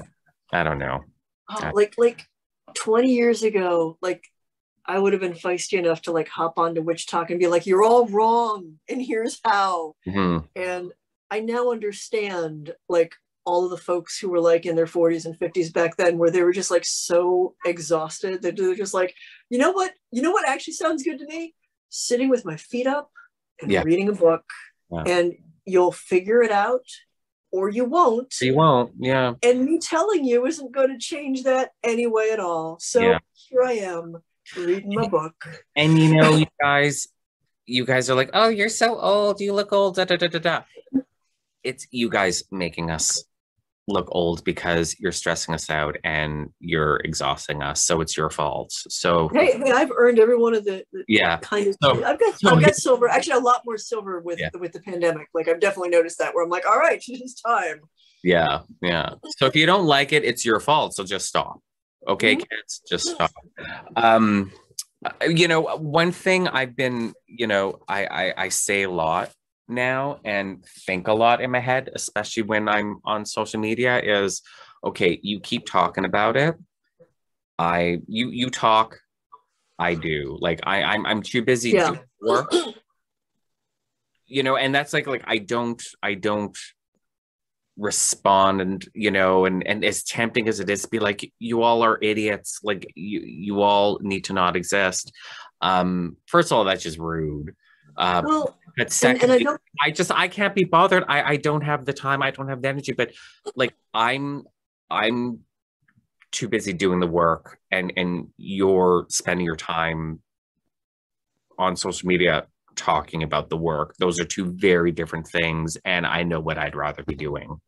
Yeah, I mean, I do not in any way want to like delegitimize the practice of someone simply because they're younger, because I mean, I wrote a lot of the stuff that's like my seminal stuff from 18 on up, like that's how I've been doing the stuff that I've been doing as long as I have. And also, like, there was a learning curve for a lot of that, of course. And I don't know, I think what you're saying is probably the best thing to come down about it, which is the ones with making all the noise, if there's no substance behind it, it's just noise. No, absolutely. And that's the thing. And you know, because I literally don't have the time to get into a Twitter battle with you or anyone else because I'm busy anyway. Oh, you disappeared.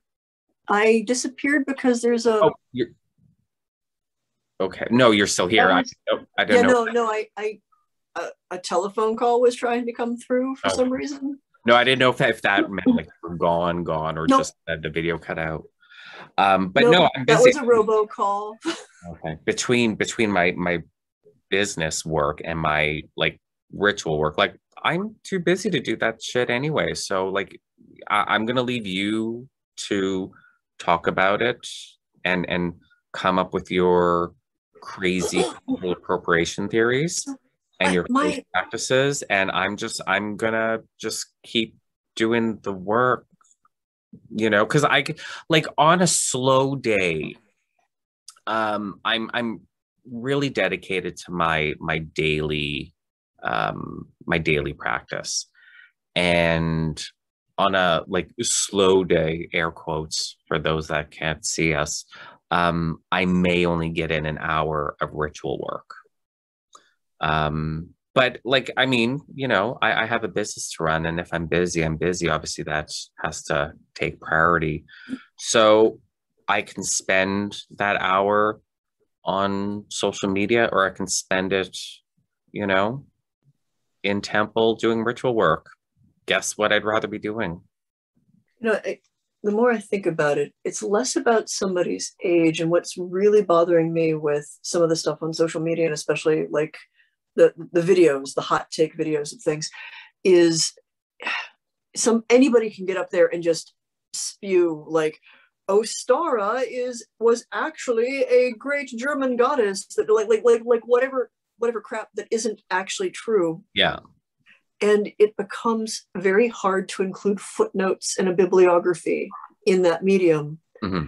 And the misinformation will circle the globe, especially if it is virally interesting. Yeah. Whether it is controversial or if it gets a visceral emotional response to someone, that's going to get like the loudest bullhorn, which then means like tons of people are exposed to this bad information, and most people don't know how to double check. Yeah. Like they don't know how to verify stuff. And honestly, a lot of people don't feel like they have the energy to do that. And I think that that's my biggest problem, is like this bad information is just out there circling the globe, gets picked up, repeated and repeated and repeated without question, with a rapidity that is mind-boggling. And so before you know it, you've got people who have erased reality and now sort of exist, much like television, in their own little echo chamber of it makes sense to them because everybody's talking about it. Yeah. And it is totally not how things really should work. Yeah. No, it's true. And you know, the sad thing though about that is, I think we touched on this, I feel, in our first episode together. A lot of Nazi propaganda that, you know, exists in the world, and you know, in the pagan community, in the you know, magic community as a whole, that gets spread around, that is so inappropriate, but you can't be bothered to research what you're hearing and seeing, but you're happy to spread it. Yeah. Knowing that, you know, where it originates from, and, you know, to people that, you know, read books, you now are kind of portraying yourself as a racist, you know, because you don't know where this information is coming from. And yeah, like if somebody's sure if you did know Julius Evola chapter and verse without examining the context. Yeah. And I'm sure if you knew where X thing originated from, you wouldn't be repeating it because you're not actually a racist. But I'm hearing you spew all of this all of this Nazi propaganda that does sound racist. I mean, that's one thing about, racism. It's not always overt, it's very insidious, especially when you're trying to get an entire civilization, an entire population on your side. And where was I going with this? People should learn to double check resources and should always do so. Yeah, because I'm sure you're not actually like racist, but I just assume you are, because that's all you're spewing on your social media, and you're trying to be this great ally of minorities everywhere. Meanwhile, you're like with gypsies reading tarot, because that's apparently what they did, because they invented it.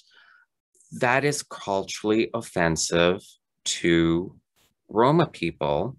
So you think you're this great ally, and you're just perpetuating a culturally offensive stereotype, and you have no clue, because you can't even be bothered to do a 30-second Google search on tarot. Like, Wikipedia isn't the end all and be all of oh god, no. Obviously. Don't even get me started. Like, but if you but I'm sure the Wikipedia page on tarot doesn't say, oh yeah, gypsies invented tarot. I'm sure it's going to say that it was invented in 15th century or 16th century Italy. You know what I mean? And check the sources. So my bugbear about Wikipedia is especially occult and magical. Like Wikipedia is so frequently vandalized with intent. Yeah. Most recently, someone was trying to do some art of the symbols of the Goetia, and they very proudly sent me some ones, and I was like, this isn't right. Did you add these bits? And they're like, oh no, it must be right. Like this is from the Wikipedia page. Someone has uploaded a complete list of the 72 sigils, and they changed every one of them slightly. They added a few little things here and there to make them wrong. And I don't know if it was intentional. I don't know if it's somebody like being like, haha, I'm getting one over people. Like, I don't know, but it's just wrong. And like, nobody has stopped to like double check it. I mean, it could have been like a grimoire that's like, these sigils shouldn't just be on here. And basically creating a blind. That's fair. And the thing is, like, it irks me, because it's a really good indication of what is wrong with any of the things online that are community edited. Yeah. I mean, it sounds good in theory. It assumes that everyone is a good faith actor. Yeah. That everyone has the intent of actually accurately sharing information. Yeah. And unfortunately, not everybody's very nice like that. Yeah. Well, it's true. It's true. But the thing is, and that's why I said, like, even Wikipedia, for as not a great resource as it is, but even there, I'm sure, unless someone actually literally deliberately changes the entire page, which I might. Generally speaking, you're probably going to get a fairly accurate enough to be like, oh, you know what? I don't think that the whole tarot reading gypsy thing is real. So, because it's saying here that it was invented in Italy. So let me do a little bit more research. But they don't even go that far. They don't even invest that 30 seconds. They're just like, oh, I heard this on the internet, it must be true, and now I'm just gonna I'm gonna be the next warrior and ally, and all the minorities can stay quiet because I'm shouting loud enough. So I don't know. the internet's a hot mess right now. Yes, it is. That's why I need everyone to get their vaccine that is physically able to get a vaccine, so I can leave my house Yes. and do things and drive to Indiana and do some fun investigations. So I don't have to be listening to people on Twitter or on Facebook. So everyone, get your vaccines now. Yeah. Because I've got this do it for awesome you. library and ritual chamber, and it's mostly just me and Illyria, the cats, and all of the Keprian dead people. Yeah. Don't get that vaccine for yourself. Don't get it for your family. Get it for me. Like, just get it for me. I'm cute and I want to go out. So, yeah. I know, right? Your library. I mean, that needs to be visited. Yeah. You know, I mean, it's beautiful and it needs life. I mean, we haven't had Keprian ritual in our ritual space since the last one in person was February 2nd, 2020. Like we were right onto the equinox, right? And like it was the week leading up to it, and I was like, this is looking sketch. This is looking. I'm gonna do a really hard thing and say nobody should come. Yeah. And then we went into lockdown, and I was like, oh, that was hard, but that was the right call. Oh, because we had people coming in from like, you know, New Jersey and like all over the place. Yeah. I think we only missed Beltane. It could have been Spring Equinox. I can't remember. We missed one. We went virtual. I'm pretty sure it was Beltane.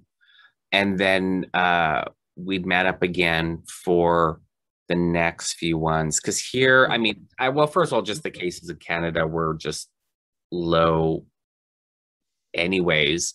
But where I live, I mean, it's a small city. Like we're only like 100,000 people. I think it's like 120, 130 when you know, you include the outlying areas, but it's also, we're pretty isolated as well.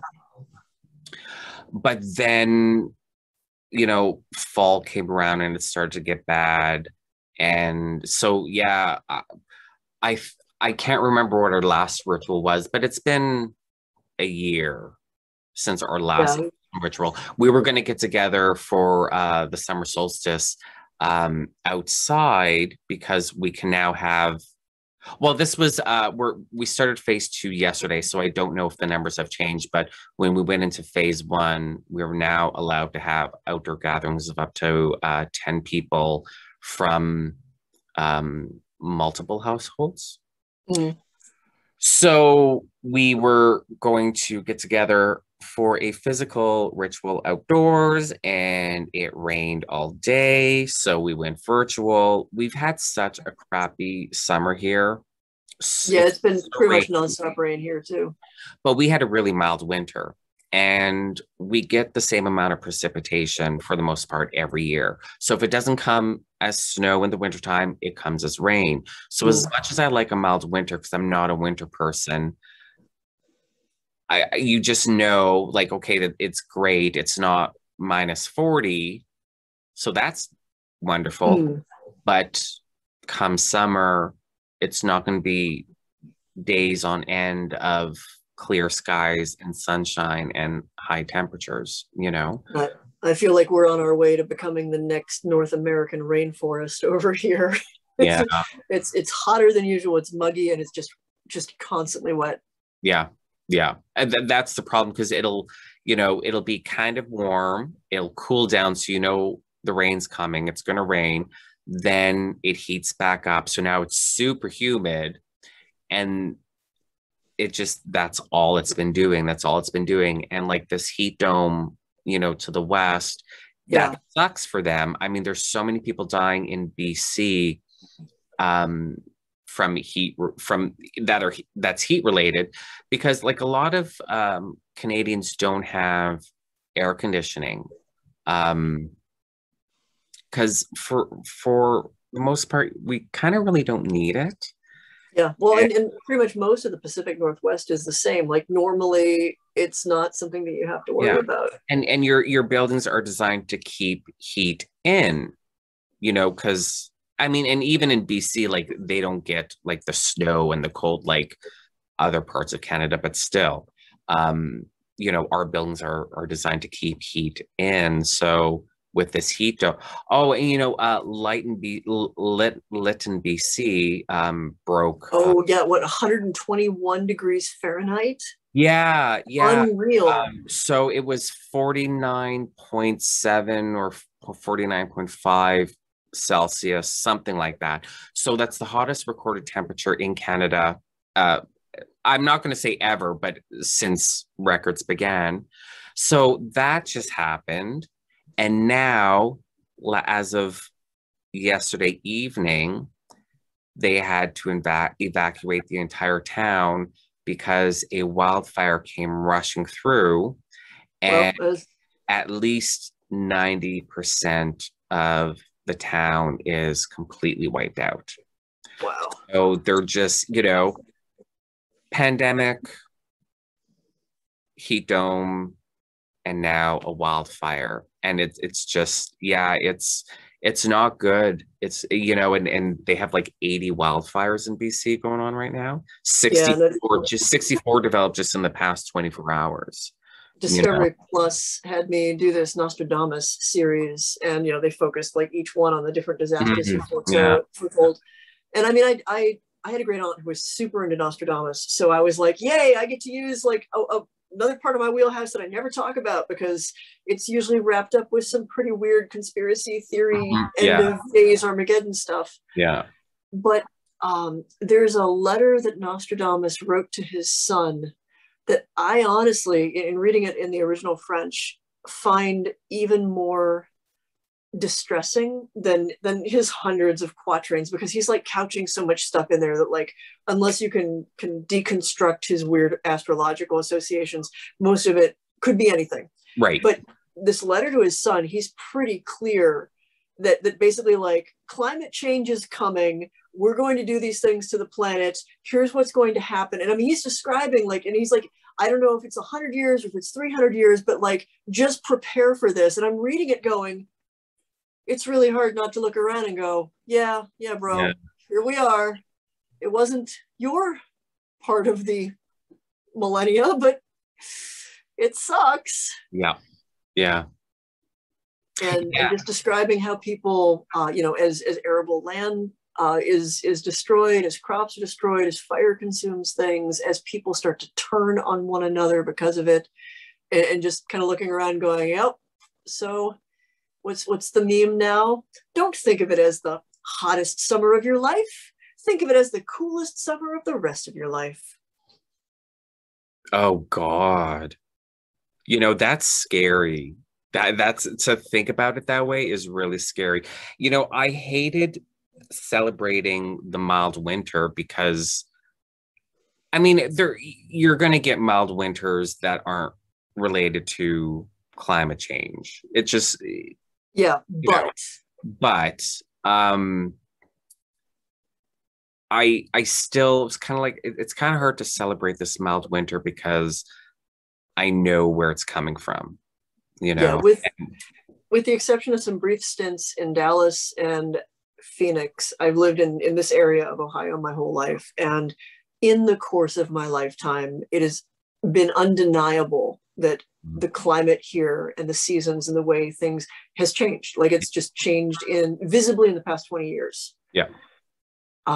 So however you want to say that's happening, I think it's impossible to deny that it is happening. Like, whatever the cause is, I think the cause is pretty freaking obvious too. But if you want to get like political and contentious about that, there's no denying this is not normal. Yeah. I know. And and there's nothing we can do about it. I'm, as regular citizens, with all the protests and the political pressure on the politicians, what that political pressure has done is to make politicians go from ignoring climate change to acknowledging climate change to vowing to do something about climate change. But talk is just that, talk. Yeah. You know, so, you know, it's kind of hard for me to kind of like, oh, no, we just need to really get on our politicians and we can do this as people, because it's becoming more and more obvious, like with us up here, all of these mass graves in the former residential schools of all these children, as all of these are being found, and listening to our prime minister, who is also currently dragging all the living Indigenous children to court as we speak, while at the same time, the same day that they were actually in court, he was like, no, that's not happening. I'm not doing that. So while we're finding all these dead Indigenous babies, and while the prime minister is dragging all of these Indigenous kids to court, he's like, oh, the change, oh, blah, blah, blah, blah, blah, blah, blah, blah, blah, blah, blah, blah. But that's just it. It's just talk. And you know it's just talk because nothing has changed. And you know what I mean? It's just... it's like the States. We killed them and we're just going to name a street after them. I mean, like that's the reality of it. Yeah. And I know no matter how many protests or how I changed my life to be more environmentally friendly, there's not much I can do about it. That is a drop in the bucket. It has to come from the corporations. Yeah. It has to come from a much, and the reality is that the shape of the society we all live in would have to change, has to change so significantly for this to be staved off that I don't know that anybody, A, has the will to do it, and B, the folks who have the actual power are invested in just sweeping it under the rug, hoping for the best and making as much money as they can in the meantime, so that at least once everything is burning, they have their little like retreat in New Zealand or wherever they have projected is going to be safe. Yeah, exactly. I think we have already passed the point of being able to do anything substantially about it, and are at the point where there's people who are like, I'm getting mine. Yeah, absolutely. Because, the ones in power are the ones that can actually do something about it. And they've known about it for years. They made their choices, but they're in the position to, have their safe retreat wherever. They're going to be fine. It's all good. And the rest of us are just going to be burning or underwater. And that's just the way it's going to be, Shape of the world will not be the same. It already is not. And what can we do but just kind of keep doing? Yeah, I don't know. And on that happy note. Yeah, I was going to say we're gloomy gusses at the moment. I know, right? After so much fun gossip and behind the scenes look at Paranormal State and Portals to Hell, then we just went downhill. We just went dark. I mean, on the other hand, like, okay, we are folks who do magical work. Yeah. If all else fails, do some fucking magic. Like, it can't hurt. Yeah. Oh, well, the thing about that is, when Trump was running for president and that whole Bind Trump movement came about, And everyone and Twitter, oh my God, every month when it was happening, everyone's like, oh, I'm doing my bind Trump spell, blah blah blah blah blah. And okay, that's great. I mean, if you think you are gonna change things by waving a baby carrot in front of a picture of Trump, knock yourself out. But let's be honest, the Bind Trump movement was a marketing tool to sell a book. That's just how it is. Sorry, folks. I mean, I think it could also be good therapy, because when you're powerless, magic has always been the recourse of the marginalized. Yeah. It's been a way of trying to subvert. When you have no other option but subversive power, magic has been what you fall back to. Yeah. To attempt to get some kind of control over your life. Yeah. Waving a baby carrot in front of a picture of Trump once a month isn't going to do jack shit. And I don't care how many people are doing it, because, people that never picked up a magic wand in their life were getting in on this because it sounded good, and they were also scared, and desperate people do desperate things. So people that have never done a spell before, doesn't surprise me that they're going to get on, this whole Bind Trump movement bandwagon thing. But it requires more than that once ever working, or you know what I mean? Mm-hmm. It needs to become a part of your, not daily routine, but a part of your regular. If you think you're going to affect nations and politicians, you need to pull out the big guns. You know what I mean? Donald Trump is so far outside your sphere of influence that you need to pull out the big guns. And I had forgotten, getting back on the Enochian conversation, I had forgotten about the 91. Well, there's, some people call them governors, and some people say that they're the names of the 91 regions of the earth that de-identified, through his workings. And I forgot about that until yesterday, and was like, you know what? There are like ready-made mechanisms that are big scale that we have at our disposal that we really should be using. If I'm that concerned about a political issue or like the environment or whatnot, and I know this tool exists, that is designed for these big scale issues, shouldn't I be using it?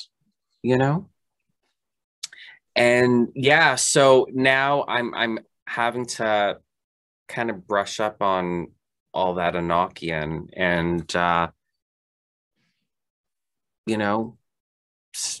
start doing some work. Well, I hope you have better luck than I do. All the things that I work with have pretty much been like, this is going to happen. This is just supposed to happen. Just wait. Well, see, that's the thing. I'm torn between, I mean, I don't mind doing the work. Yeah. With kind of like in the back of my head thinking, okay, but I kind of think this whole shit scenario is meant to happen, needs to happen, yeah, and I don't know if that's me being fatalistic, because I can be very cynical, but like there's certain directions in which magically I can push, and there's certain directions where it's like, don't muck with this, you'll actually make it worse. Yeah. And I'll be like, oh, okay. Well, I don't have the full picture. Yeah, that's the thing, because like I typically tend to be like the eternal optimist, where it's like, no, we can do this. We just got to do this, and it doesn't have to be this way, and it can be so much better. Blah blah blah. Utopia. Blah blah blah. So for me to be like, it, I feel like there's indications like this is inevitable because it's meant to be. It has to happen. Is atypical for me. So it's not your fatalism or cynicism. I don't think. I mean, I could be wrong. But I don't know. It's just, and that's the thing. Like I'm a big believer on, doing magic within your sphere of influence. And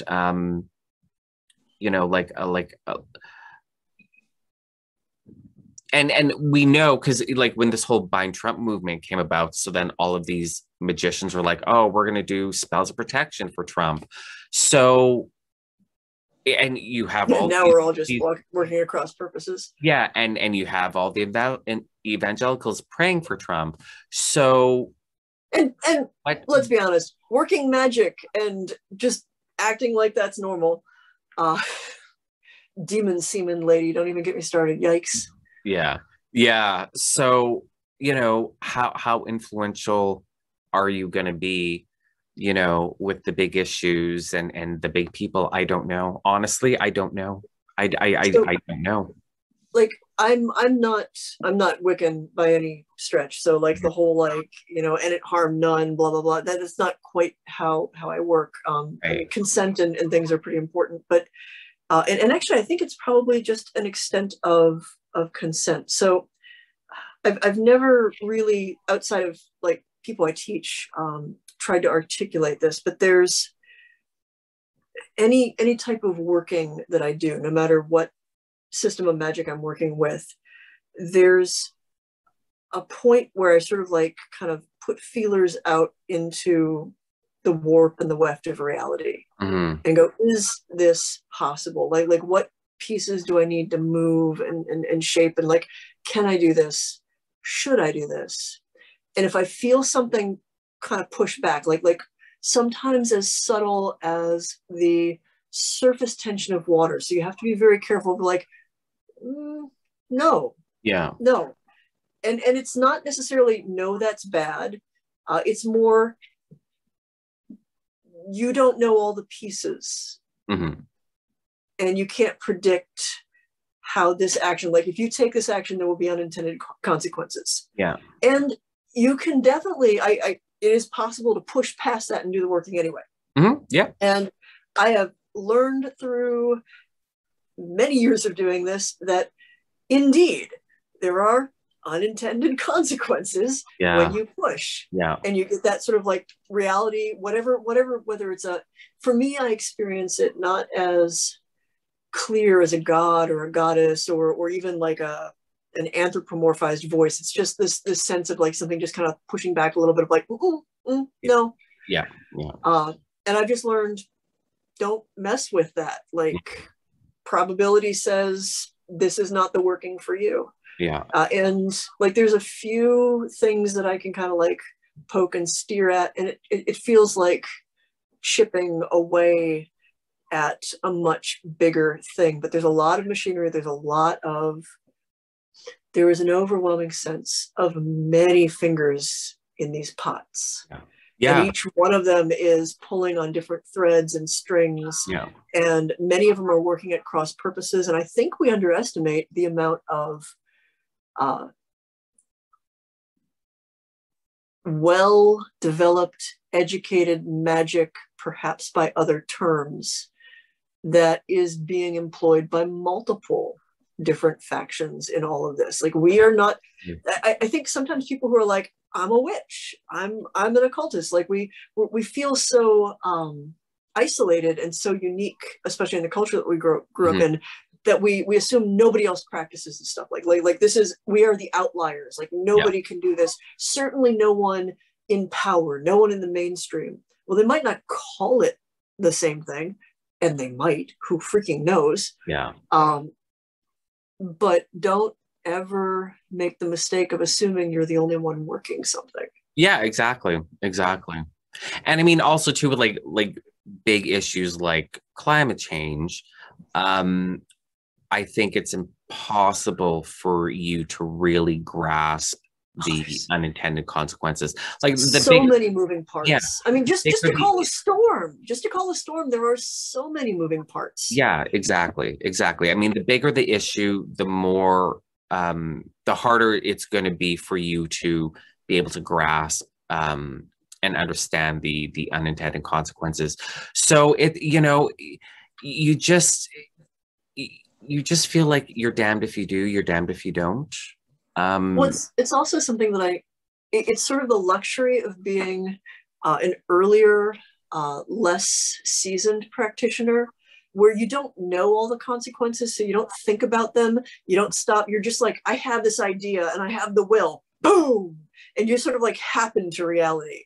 Yeah. And that's how we all have some very interesting stories about, like, citywide power outages, or, 3 storms that converged out of nowhere because it was a bet among friends about who could give somebody a snow day. Not that I'm talking about an actual thing. And no. Never. No. Yeah. And I think like, there's that thing where, like, when you don't know any better, you can almost do more because you don't stop yourself and go, but should I? Yeah. It's the drunk driver that never gets injured. Yeah. It's the same sort of concept, and you can tell who has the interesting stories based on how they talk about big issues like this. What are the unintended consequences? I can't even grasp the unintended consequences on a matter so large. If you hear someone talking like that, they have some pretty interesting stories, because if you've never had to deal with the unintended consequences, you don't think about the unintended consequences. Yeah, and we're not talking like, oh, oops, some books fell over. Yeah. No, it's the, oh my God, I think this shit is real and I just did that. Yeah. Fuck. Yeah, now what? What does that mean? Oh my God, what are the moral implications? Oh my God. I didn't expect that. Am I responsible? Oh shit. Yeah. So yeah, those things that keep you up at night sometimes. Yeah. So think of that, but on a global scale. And it's, some people will be like, well, if you can do magic, or if you're psychic, why can't you predict the lottery numbers? Like, first of all, can you think of how many people consciously or unconsciously are grabbing at that and trying to influence that? That's not magic anybody wants to try to do. The amount of work that you would have to put in as one individual to overcome all the, even just the unconscious people. I did magically come up with the lotto numbers. I did it with my 6 numbers. I asked for the winning 6 numbers. I got the winning 6 numbers. But 10 million other people, consciously or unconsciously, did the same thing. Mm-hmm. You know what I mean? Doreen Virtue, in one of her novels, and I can't remember if it was Sea Priestess or Moon Magic, I can't remember which one, her character explains magic as a force so well. And, well, why can't you use magic to win the lottery?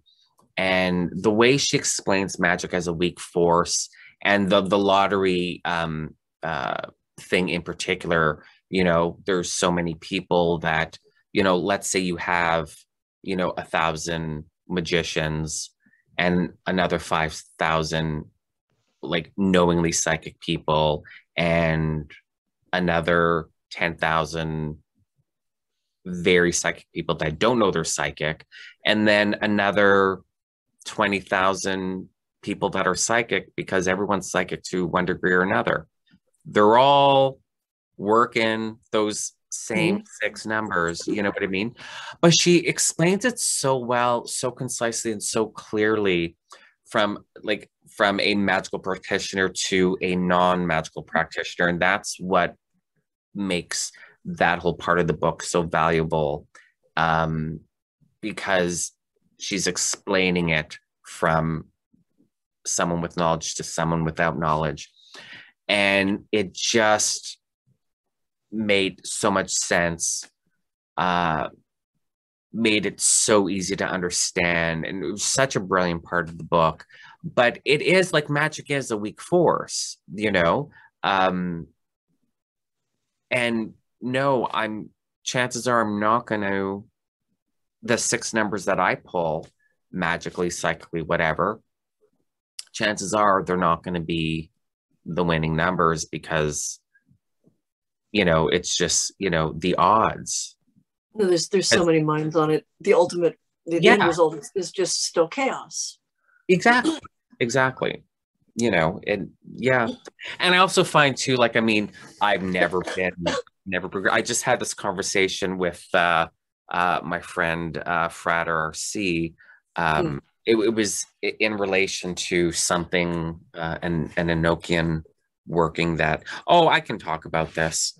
So we have like an online group, and isn't that always the fun thing where it's like, I had this, wait, can I tell this story? Yeah. How much of this story can I tell? Yeah. Oh, yeah. So my friend Fred RC has his Hermetic Mystery School website, and you can join and take classes with him in this group, and it's a lot of fun. And he's going to hear this because he's such a huge fan of yours, so I know he's going to listen to this episode. I was just going to say, so yeah. He's so brilliant, and like he's GD, and he started in a GD temple at 16. Like, I'm not going to tell his story, but anyway, he's brilliant. He's so brilliant. So, magical rock star. Yeah. He's a magical rock star. So anyways, so he's doing this fun stuff with this group. So I joined them, and the first session that I joined, we decided to invoke Kamara and King Kamara and Prince Haganel. And with sigil, and with the intention of asking what colors the sigil should be. And he's like, you can ask for something, blah blah blah blah blah.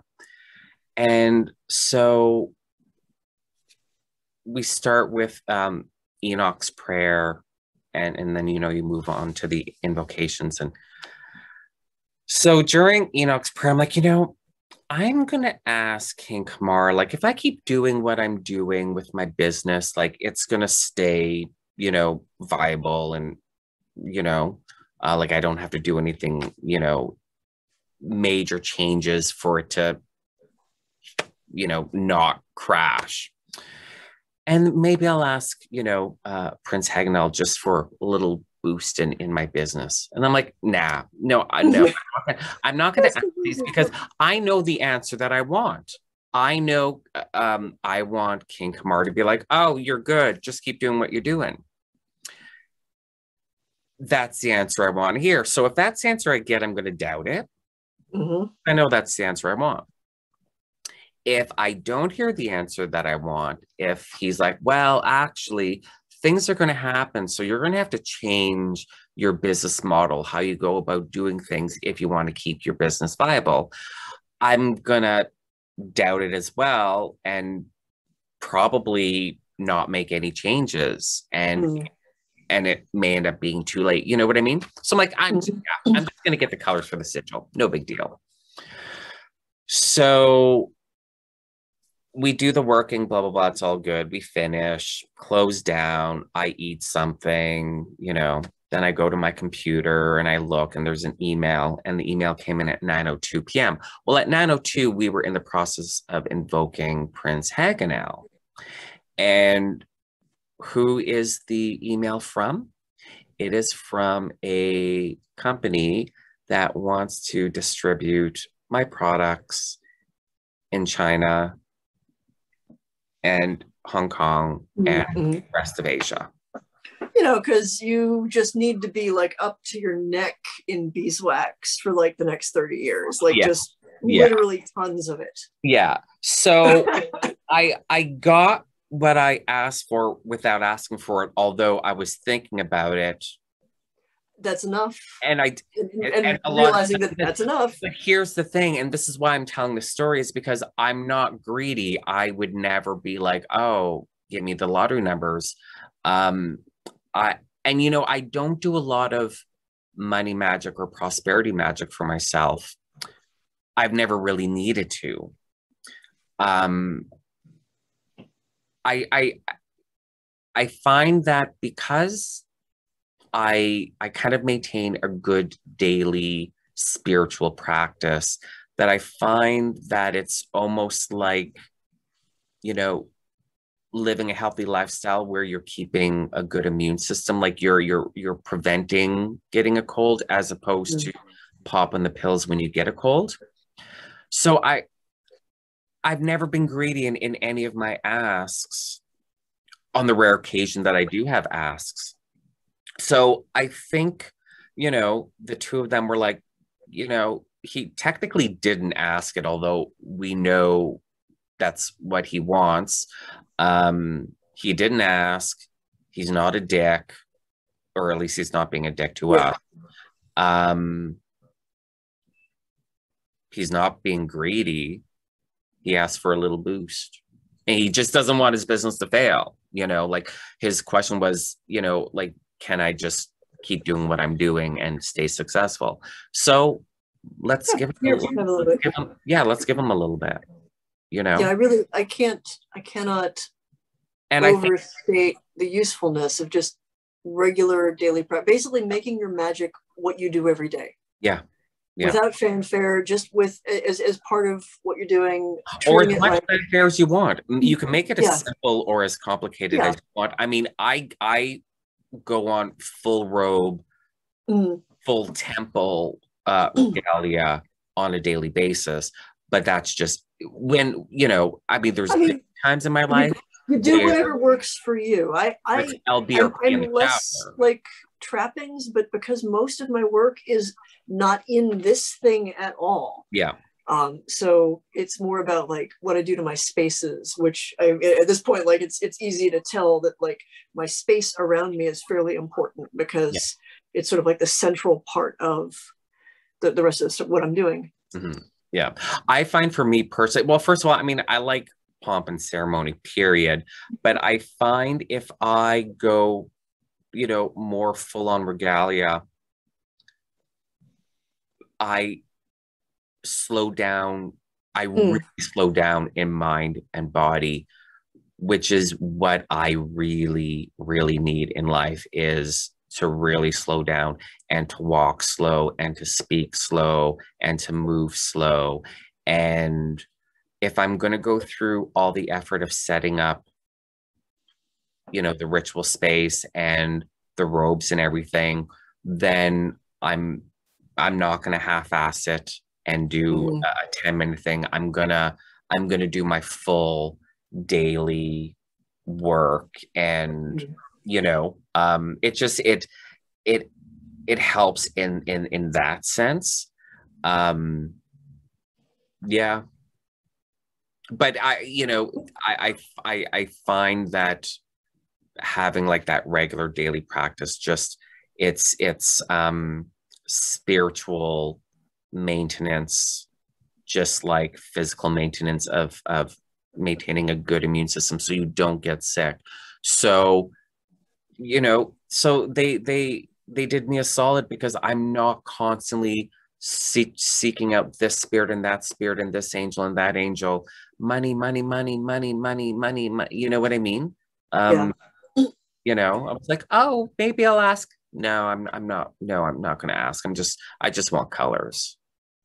So angels, demons, climate collapse, and some juicy stuff behind the scenes of Paranormal State. I think it's a good episode. That makes for a really, really good episode. Absolutely. Absolutely. Very well rounded. And 2.5 hours. I mean, that's not too short, not too long. Yeah, I think that's a good place to stop. Absolutely. Absolutely. So on that note, thank you for being my first returning guest. I really appreciate it. It was really nice to really finish off that story, though, because we really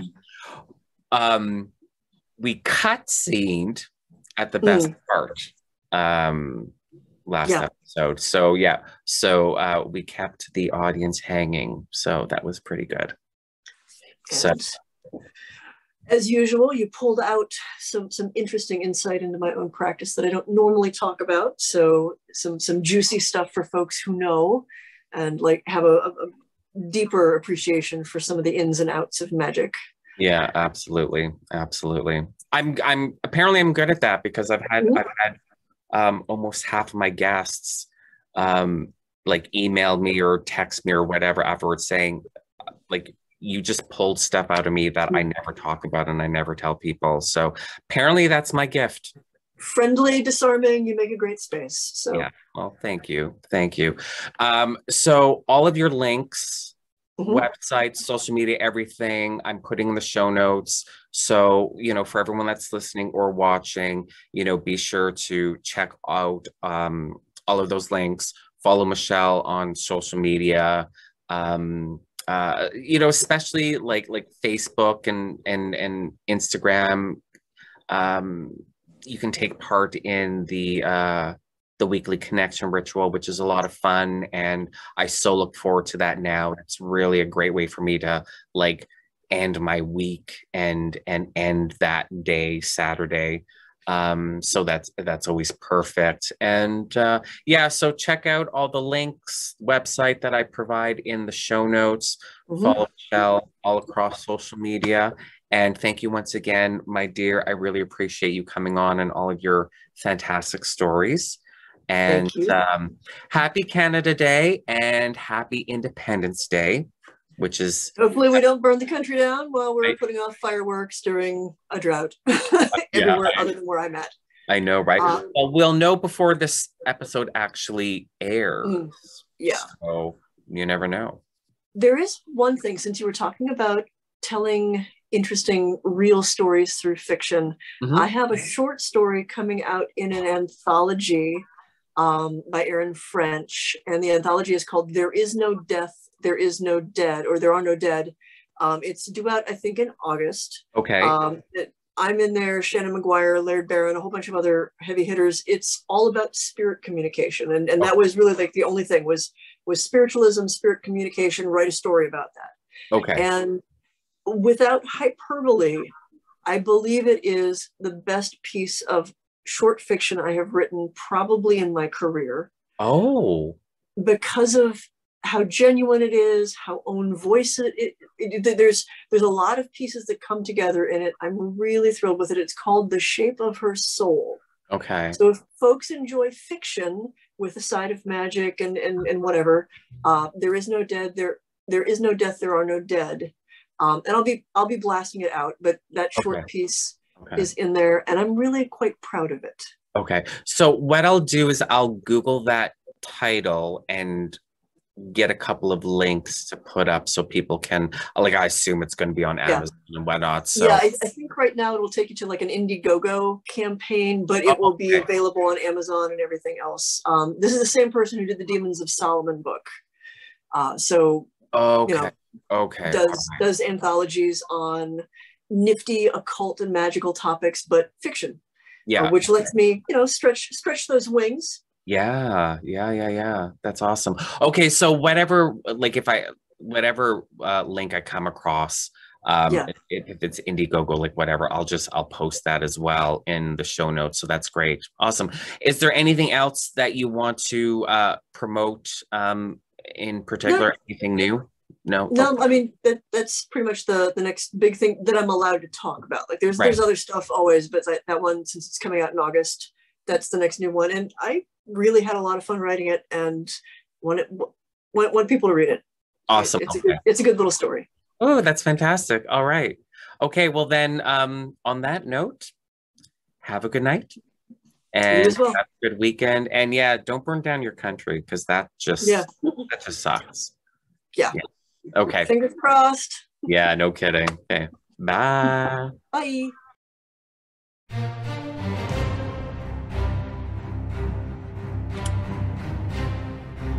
Thank you for listening to this episode of the Lux Files.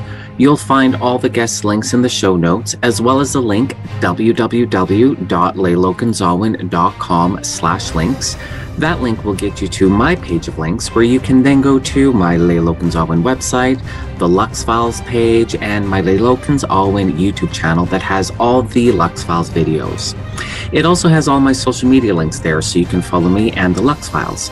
And don't forget to subscribe to the Lux Files wherever you get your podcasts. And lastly, if you enjoyed this episode, please consider leaving me a review.